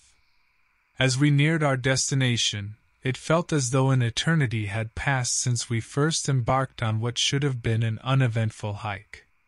Just as hope seemed within reach, a guttural voice pulsed through the air. It mattered not that they could not muster words.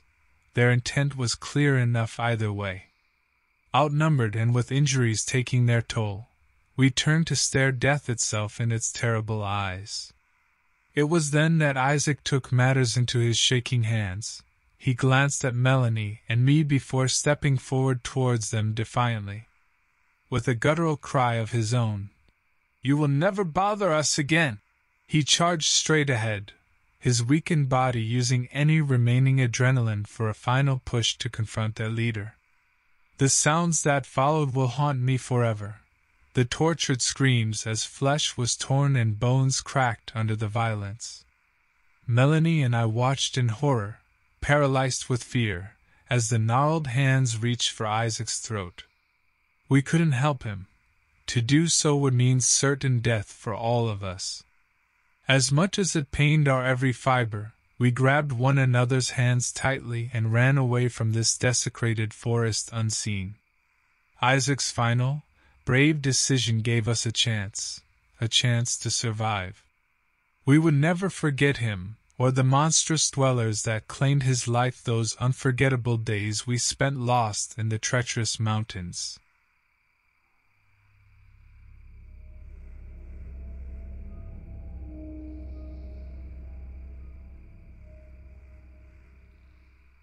This happened to me a few summers ago, when I was invited to join some friends on a hiking trip in the remote Appalachians. My name is Stanley O'Riordan, an ordinary guy who works as a software engineer in the city. The fresh air and physical exercise sounded like the perfect escape from my mundane life. The hiking group consisted of my best friend, Rupert Gauntlet, and our acquaintances Wallace DeWire and Madge Greta. As one could imagine, we exchanged stories about past hiking experiences and shared interesting topics of discussion. It created a sense of camaraderie amongst us. The first day of hiking proceeded without any incident, and we set up camp well before nightfall to welcome the peaceful surroundings that enveloped us. That eerie calmness was soon broken by the gruesome discovery nearby. An abandoned campsite with its tent ripped to shreds, dried blood spatters visible all over the scattered belongings. This shocking scene made it clear that we were not alone in these woods. Putting our unease aside, we decided it was safest to continue along our planned route and report our finding at the next opportunity. But even with our unwavering resolve, we could not shake off the unnerving feeling that something dangerous lurked just beyond our perception. We pressed on deeper into those intimidating mountains, conversing less and listening more intently for any mysterious sounds or movements that might prompt concerns for our safety in this vast wilderness. During this tense trek, Wallace received a small cut from a bramble that needed attention. Otherwise, we'd risk infection if left untreated. As he cleaned his wound by the trickling stream, now merely several steps away from where we stood, a sudden reality overtook us as we witnessed an unknown man emerging from behind an ancient tree trunk. Tall and menacingly muscular, with coarse tangled hair cascading down his back like twisted vines, the man had an eerie presence that sent shivers down our spines. He hobbled slightly, yet not enough to slow his pursuit. We were standing directly in his path. Without a moment's hesitation, we abandoned Wallace and the others to their fates, prioritizing our safety over assisting those who needed help. Our frantic run deeper into the maze of trees continued as we heard distant screams signaling the blood-curdling demise of our friends. As we caught our breath, we stumbled upon a concealed entrance to a narrow clearing. The fear began to wash over us like torrential rain when we realized that piles of bones, clothing, and the remnants of shoes were scattered throughout the eerie clearing. Cornered with no escape and racked with guilt for leaving our friends behind, Rupert nervously cracked a joke to lighten the mood but could barely laugh at his own words. The gravity of the situation had taken its toll. With little time left to formulate an action plan before nightfall, we carefully studied our surroundings for any chance of evading those monstrous mountain dwellers who were surely still upon us. They had no intention of allowing us to escape, alive or otherwise. The precipitous cliffs nearby provided us but one grim opportunity for salvation: scale their treacherous slopes or die trying. With no other choice left, we started climbing, fingers grasping at roots and rocks while fighting off vertigo as the ground shrunk further beneath us. Above the rugged tree line, through the wind and fog that clung to these godforsaken peaks like a shroud concealing sinister secrets, those monstrous beings found us once more. Perched silently on jagged cliffs like deranged birds of prey, they eyed their quarry impassively before making their move. Climbing higher and higher, we tried to catch our breaths. Our hands bled from the sharp stones and roots we clung to, but we didn't dare look down or reflect upon the horror that had chased us into the steep terrain. We saw dark shapes darting in the trees below, men twisted by cannibalism, ravenous in their cruel hunger. Suddenly, without warning, one of the monstrous hunters lunged at Rupert from a hidden perch further up the cliff. It sunk its yellow and rotten teeth into his neck, tearing out a chunk of flesh as he screamed in agony. I could hear their sinister laughter echoing in my ears. My heart pounded, and I knew I had to act fast. Overwhelmed with fear, I made a decision that still haunts me. I let go of Rupert's hand, watching in terror as he fell. The cannibals surrounded his lifeless body below us, feasting on him like ravenous animals. As much as I longed for rescue or help, there was no one to call out to, no one who would hear us over the cacophony of wind and distance. Our dwindling strength and lack of climbing expertise created an urgency that only quick thinking could countenance. Soon enough, the cannibals began their gruesome ascent towards me. Determined to avoid Rupert's grisly fate, I noticed a cluster of fallen boulders strewn along a narrow ledge beneath my trembling feet. Using all my remaining strength, I pushed 3 massive rocks off the side of the cliff just as one cannibal closed in on my position. The impact shattered bones and crushed organs. None of the mountain dwellers survived. Exhaustion and relief mixed together in an intoxicating cocktail. For a moment, it almost dulled my despair and grievous guilt at leaving Rupert behind, my friend gone forever. With no hope of finding help on the mountains, I resumed my treacherous ascent, fueled by a singular need to escape the nightmarish desolation beneath. The sun dipped below the horizon, and little by little, dark shadows covered the land like an abyssal tide. Somehow, when dawn broke over the mangled trees, I found myself at the summit of the mountain. Exhausted yet grateful to be alive, I pushed away my guilt one final time and looked around. Spread before me was a vast valley untouched by the monstrous cannibals, a haven where I could find refuge and mourn my loss.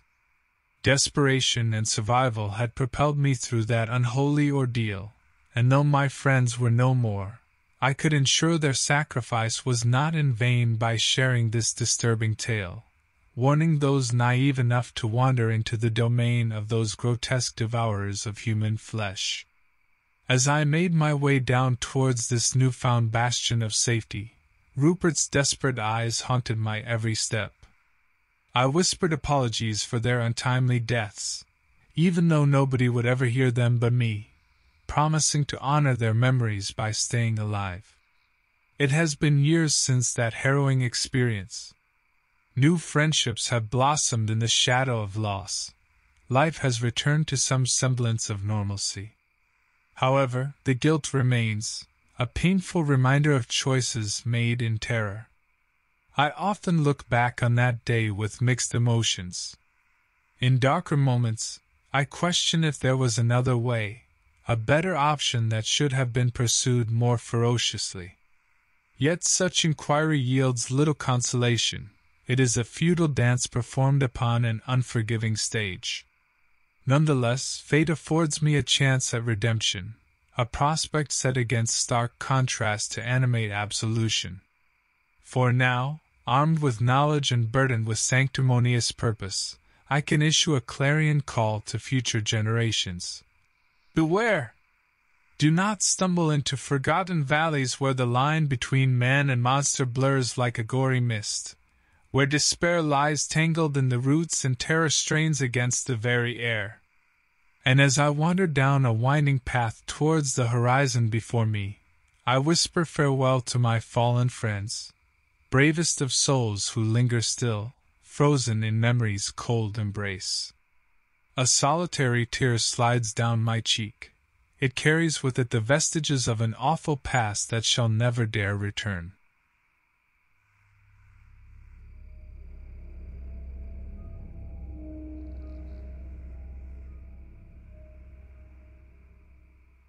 This happened to me a few summers ago. I wish I could forget it. I was visiting my buddy, Samuel Thompson, in the small town of Bearsville, Idaho. Sam and I reconnected after years of losing touch, which made the notion of seeing him all the more enticing. Upon arrival, Sam told me about these strange disappearances that were plaguing his town. 2 people had gone missing within the past month alone. We decided to set out and explore the nearby forests, but deep down, I was skeptical about anything extraordinary happening to us. Before we embarked on our journey, Sam's girlfriend, Katie O'Malley, insisted on joining us. As we ventured into the forest chatting about our lives, Sam shared a personal story about his struggling marriage. We sympathized with him and tried to crack jokes to keep the mood light. The deeper we went, the terrain changed from a simple forest landscape to rocky cliffs and dense fog. Despite my lack of athletic prowess, hiking seemed quite enjoyable until we stumbled across something horrific. A mutilated body lied in a pool of blood by the roots of a tree, totally mangled beyond recognition. My instincts screamed for escape as I imagined countless scenarios of what had transpired there. "Guys, we need to leave! We must report this back!" Katie cried out. However, Sam didn't seem quite convinced. "We should investigate further, find out who might have done this." I reluctantly agreed, feeling compelled to uncover what happened before something worse came for us or anybody else in Bearsville. We pressed on cautiously, fear lingering in every step. Suddenly, a guttural growl echoed throughout the mist-veiled woods, an indescribable noise that sent chills down our spines. Out of nowhere emerged a group of grim-faced and barely clothed mountain men bearing wicked grins, revealing their decayed teeth. Towering over us was their presumed leader, a frightening man with scars across his face and empty, merciless eyes. His muscle-bound frame exuded an ominous aura, partly concealed under a filthy tunic. The bloodthirsty group carried a mishmash of weapons, rifles, hunting knives, and even crudely made bows. As Sam and I scrambled to protect Katie from the menacing horde, one captured and disarmed us. Our desperate pleas for mercy went unheeded as the villains sinisterly observed us, their human prey being served on a silver platter. With no cell reception in this desolate area, we couldn't even call for backup. Hoping to spark a shred of empathy in our captors, Katie managed to mumble, "Please don't hurt us. We didn't mean any harm." The monstrous leader laughed malevolently before responding in a low guttural voice. "You pathetic outsiders think you can wander into our territory without consequences?" Sam angrily retorted as he spat blood from his busted lip. "You won't get away with this. You'd be surprised at just what we could get away with." The sadistic man sneered back menacingly. As we braced ourselves for the death that seemed inescapable amidst these cannibalistic mountain dwellers, adrenaline surged through my veins while my heart raced. The anticipation of our demise gnawed at my sanity, as I recognized my failure to recollect any faces or names among these monstrous beings. Determined to defy them somehow, I attempted a risky maneuver, fighting off one of our captors to retrieve the rifle he had inadvertently placed within my reach. With my heart pounding, I lunged towards the rifle and managed to grab it just as our captor tried to kick it out of reach. I scrambled to my feet, pointing the weapon at him. The mountain men hesitated, unsure of what to do next. "Run!" I shouted at Sam and Katie, and we sprinted away while the mountain men watched, still unsure of how to react. As we raced through the woods, we found ourselves in a landscape that had become increasingly unfamiliar. The trees towered above us like giants, with tangled roots obstructing our path at every turn. Our once peaceful mountain getaway had transformed into a living nightmare. We ran for hours, trying to put as much distance as we could between ourselves and our captors. But the sounds of the cannibals pursuing us never seemed far away. Finally, completely exhausted, we decided to find a hiding spot and catch our breath. Nestled behind a small outcropping of rocks, we listened intently for any signs of nearby danger. "Man, if only we had some cell reception," Sam muttered nervously. That's when it hit me. I remembered seeing a weathered old payphone near the entrance of this desolate area when we first arrived. It was an outdated method of communication, but it was our only chance to call for help. "We need to get back to that payphone near the entrance," I whispered urgently to Sam and Katie. "It's worth a shot." As cautiously as possible, we retraced our steps through the horrific terrain, keeping low and silent in an effort to avoid drawing any unwanted attention to ourselves.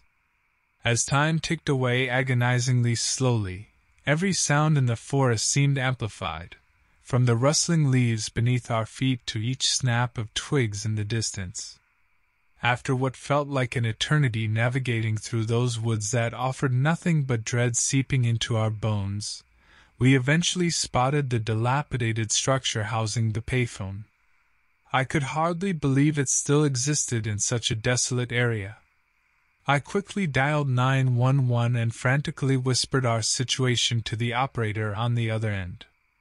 The gravity of what had just occurred was hitting me like a weight on my chest, but I fought against the urge to break down. We needed help right away. A sheriff's deputy arrived within an hour, his face etched with concern as he listened to our account. Sam, Katie, and I took turns detailing the terrifying tale of being captured by a group of deranged cannibals somewhere in those cursed mountains. The deputy assured us that a search party would be dispatched immediately to locate and apprehend the mountain men who had hunted us so mercilessly. Our involvement was over. Now it was law enforcement's turn to take action. In the end, that merciless gang of cannibalistic mountain men was apprehended. The investigation led to several missing persons cases being solved. Innocent hikers and campers who had stumbled upon their territory had faced gruesome fates. Sam, Katie, and I were lucky enough to survive that horrifying ordeal and came out of it physically unscathed, although the emotional scars may never fully heal.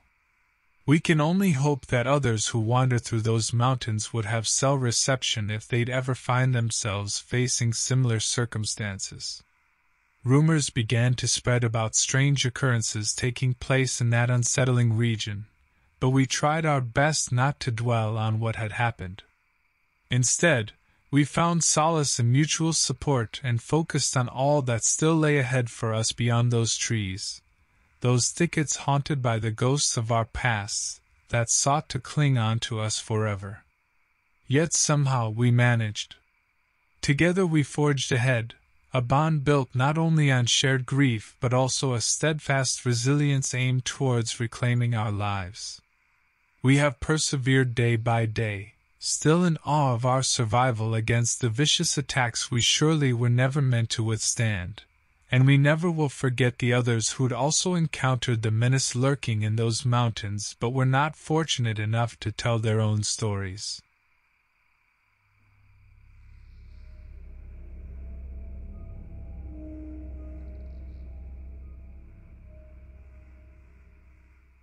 This happened to me a few years ago. I had just gotten a new job, and my coworkers and I decided to take a much-needed trip to Yosemite National Park to celebrate. There were 4 of us, myself, Elliot Washington, Veronica Hastings, and Rafaela Santini. We arrived at the park early in the morning and immediately started hiking. The sun was shining, birds were singing, and the smell of fresh pine filled our noses. We stopped occasionally for water breaks or to snack on trail mix we had brought with us. At one point during our hike, I mentioned that I'd grown up not too far away from the park. My parents used to bring me here every summer when I was a kid. That truly ignited nostalgia. As we continued on our hike, we stumbled upon an offshoot path that none of us recognized from our maps. Intrigued by the mysterious trail, we unanimously agreed to follow it and see where it led. Slowly but surely, the once friendly terrain became increasingly sinister. Gradually, the lush flora began giving way to eerie stillness. Regardless of the unsettling shift in scenery, we press on, captivated by what might lie ahead. The laughter we previously shared was reduced to mutually attentive silence, as rustling leaves and snapping branches echoed ominously through the now barren landscape. Suddenly from behind us came a frantic scream. It was Veronica. We whipped around only to find her kneeling down next to her mutilated backpack, which appeared as if some animal had torn it apart. Its contents were strewn across the ground, clothing ripped like tissue paper and food ravaged beyond recognition. We looked nervously at one another. At this point panic set in for me. But putting aside fear, we tried quickly piecing together what had happened while we were preoccupied with conversation. None of us could speculate what could have done such damage in such little time, until Valerie revealed her gruesome discovery that gouged into the foliage were deeply unsettling claw marks which hinted at a cruel fate. Despite the stark warning, we decided not to call for help. No service meant hiking our way back out was our only hope. As we moved on with our journey, a bone-chilling sense of being watched consumed us all. We heard distant screams from multiple places at once. None could be traced, sounding increasingly fluent in its orchestration of dread. My coworkers and I moved as quickly and quietly as possible through the forest glade, desperate to find our way back to a populated area without attracting attention from whatever creatures were stalking us. The sun sank lower in the sky, casting elongated shadows that only heightened my paranoia. I imagined monstrous figures emerging from the darkness around us. Fueling adrenaline surge through my veins urged me to sprint out of this nightmare, but knew something was waiting for me, growing exponentially impatient by our continuance in this cursed territory. Suddenly, Elliot was ripped away from us with extraordinary force by an unseen menace, his terrified expression sealed in memory as we watched his body disappear among the trees. We screamed for him, and yet there would be no answer forthcoming. Terror beyond description would follow suit soon after. My hand instinctively rocketed towards the handgun I brought with me for self-defense, a decision I could soon be grateful for but never truly fathom employing prior to witnessing such horrors before me. Turning back was futile, seeking answers, absolution. We had long since wandered too deep into enemy territory, left nearly at their mercy by my tragic curiosity for paths unexplored. We continued moving, now down to 4. Sarah tried to call for help on her phone, but the signal was virtually non-existent in this remote area. Not knowing what else to do, we sought shelter in a nearby cave, hoping to hide from our predators. We huddled together in the darkness, trying our best to remain silent and calm. What should have been a team-building retreat had turned into a desperate bid for survival. Moments later, a guttural growl echoed outside the cave's entrance, followed by more. My coworkers and I exchanged panicked looks as we realized we were surrounded by the cannibalistic mountain men who were infamous in these parts. I held on to my handgun tightly as one of the men sluggishly entered our hiding spot. The dim light revealed horrifying details about him. Coarse hair covered his body, pus-filled boils dotted his repulsively scarred face, and his jagged teeth were caked with dried blood. Holding my breath and attempting to steady my trembling hands, I aimed at him and pulled the trigger. The gunshot temporarily drowned out our muted sobs, and the man slumped to the ground with a disturbing thud. We didn't have time to celebrate our minor victory. More of these monstrous men closed in on us. It was clear there was no way they'd let us go easily. Summoning all my strength, I sprinted toward another exit in the cave. My coworkers followed closely behind me, their panting breaths filled with panic.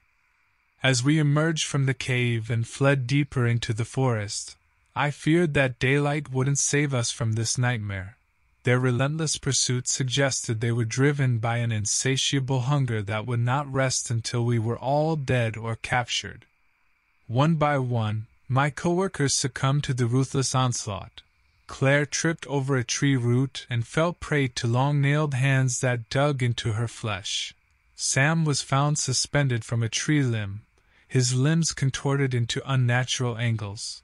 Christy was dragged through the undergrowth, kicking and screaming into oblivion. My last remaining coworker, Daniel, called for help on his radio, but the only reply we received was a shattering scream that once more confirmed our grim situation. As Daniel tossed the radio aside, we couldn't help but shudder at the realization that we could only depend on ourselves for rescue. Our pursuit led us to a steep cliff. With no other choice but to climb down, we descended carefully, struggling to maintain our footing on the slippery rocks. The mountain men snarled and shrieked above us as they realized they couldn't climb down as easily. As Daniel and I neared the bottom of the cliff, I dropped my handgun into the valley below. Desperate for some good fortune in this hellscape, I prayed that we might come across a trail or a road that could guide us back to safety, or at least away from their territory. Daniel and I walked through the forest along a narrow ravine, an impossible option for our predators who presumably knew their territory better than anyone. Our pace quickened as we sensed our advantage growing.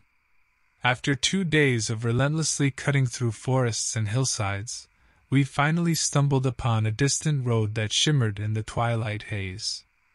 Driven by exhaustion and exhilaration, we staggered onto the paved surface where we soon discovered tire tracks, a sign of civilization. Our rescue came in the form of an old woman driving her rusty truck past us as she returned from her weekly trip to town. Our disheveled appearance told her everything she needed to know about our ordeal. Without uttering a word, she drove us directly to the nearest police station where Daniel and I recounted our horrifying tale. Though investigators took extensive notes during our statement, they would never find any concrete evidence of the massacre that had unfolded. No bodies, no weapons, no traces. What they did find were chilling legends of cannibalistic mountain men who lurked in the depths of those forests, and truth we had experienced firsthand. In the months that followed, Daniel and I tried our best to resume our lives, as different as they now were. No words can describe the loss of our colleagues and friends. Their gruesome fates haunt us daily. We are forever bound by the horrifying events we both survived, and by the shared knowledge that deep in those daunting woods, our twisted predators continue to hunger for life beyond their hidden domain.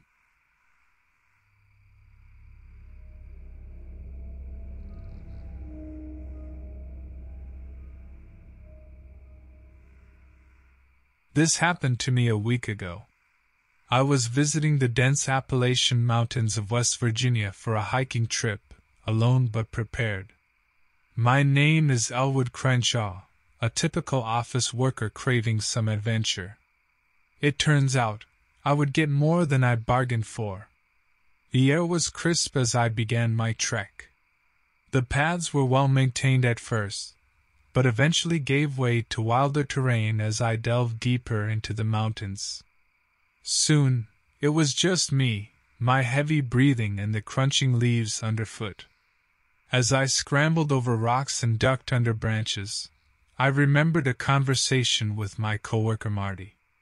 He claimed he once saw a disheveled man in these woods who gave him an eerie feeling before disappearing from sight. We had laughed it off at the time. Later that afternoon, I stumbled upon a gnarled tree that seemed out of place. Its bark was gouged out in places, creating crude symbols. Interesting, but probably local kids just messing around. Not expecting trouble, I pressed onward. Around dusk, something caught my attention, faint stench lingering in the air. Curiosity piqued and aware of the encroaching darkness, I followed the scent to its source, a bloody makeshift campsite with torn tents and scattered belongings. My heart raced as adrenaline surged through my veins. Claw marks adorned everything. This couldn't be the work of any animal that roamed these hills, at least not any ordinary creature. Suddenly feeling vulnerable and questioning my safety, I decided to retrace my steps back to civilization. My hurried footsteps were drowned out by an eerie silence that enveloped the woods. Soon enough, darkness fell and only my flashlight illuminated the narrow path laid ahead of me. Thoughts raced through my head as fear clawed at me relentlessly. A shriek pierced through the monotony, presumably someone in great distress. My heart pounded, and my mind was torn. Should I save them or save myself? The cry for help was so desperate, so distinctly human, I couldn't ignore it. Holding my breath and clenching my pocket knife, I moved cautiously towards the sound. As I drew nearer, the cries grew weaker. Abruptly, they stopped altogether as I stumbled upon another gruesome sight. The source of the screams, a mangled corpse of a man sprawled across the earth. Barely recognizable, except for his face that clearly showcased an expression of sheer terror. Cold realization hit me, humans were hunting here. Horrified, my rationale crumbled in fear, thinking about those cannibalistic mountain men rumored in legends passed down by locals in hushed whispers. The tales started to seem less like folklore and more like an unseen reality now haunting my every step. Angry voices echoed through the trees accompanied by loud stomps. They were coming closer. Heart pounding against my chest like a relentless hammer, my fight-or-flight response kicked in. I sought refuge behind a nearby bush. I caught glimpses of their monstrous shapes slumbering into view. Their eyes glinted menacingly in the dim moonlight filtering through the treetops. Morbid curiosity pushed me to take a closer look at these beasts out of legend. Narrow-faced with bulbous noses and thin lips twisted into cruel sneers, their demented grins snarling at discordant laughter resounding throughout the forest. Most notably, they were armed, not just with crude clubs and knives but firearms well-suited for their sick games. Oblivious to my presence, they argued among themselves in crude dialect punctuated by guttural noises, presumably debating on tracking down their prey, which had eluded them for now. That would be me. Their grotesque exchange was interrupted suddenly by the distant howl of wolves. They halted, exchanged few measured glances and decided to retreat, turning into the unseen darkness of the woods they called home. My heart lurched in relief. Exhausted, but aware danger still lurked among those tall oaks and twisted branches, I continued my flight from this deranged nightmare. I felt so utterly helpless, like a rat trapped in a maze designed by sadistic predators. With every step I took, the shadows seemed to twist into mocking apparitions poised to reenact the bloody scene I had narrowly escaped. The will to survive alone drove me relentlessly through the suffocating darkness. Stumbling through the darkness, I tried to keep a clear and level-headed mindset. My only priority was to get as far away from those monstrous beings and their insatiable hunger for human flesh. With the howl of the wolves offering a welcome distraction, I tried to come up with a plan. Every ounce of my being wanted to call for help. But even in my heightened state of fear, I knew that there was no phone reception out here in these remote woods. It seemed appropriate that this desolate place would be their hunting ground, isolating their victims and shielding themselves from the outside world. As I pressed further into the depths of the forest, determined to reach civilization, an unsettling realization crept over me. Those cannibals knew these woods far better than I did. Their expert tracking skills and the ferocity of their pursuit had already made that all too clear. My only hope now was to outsmart them, or at least survive long enough for someone else to stumble upon this gruesome nightmare.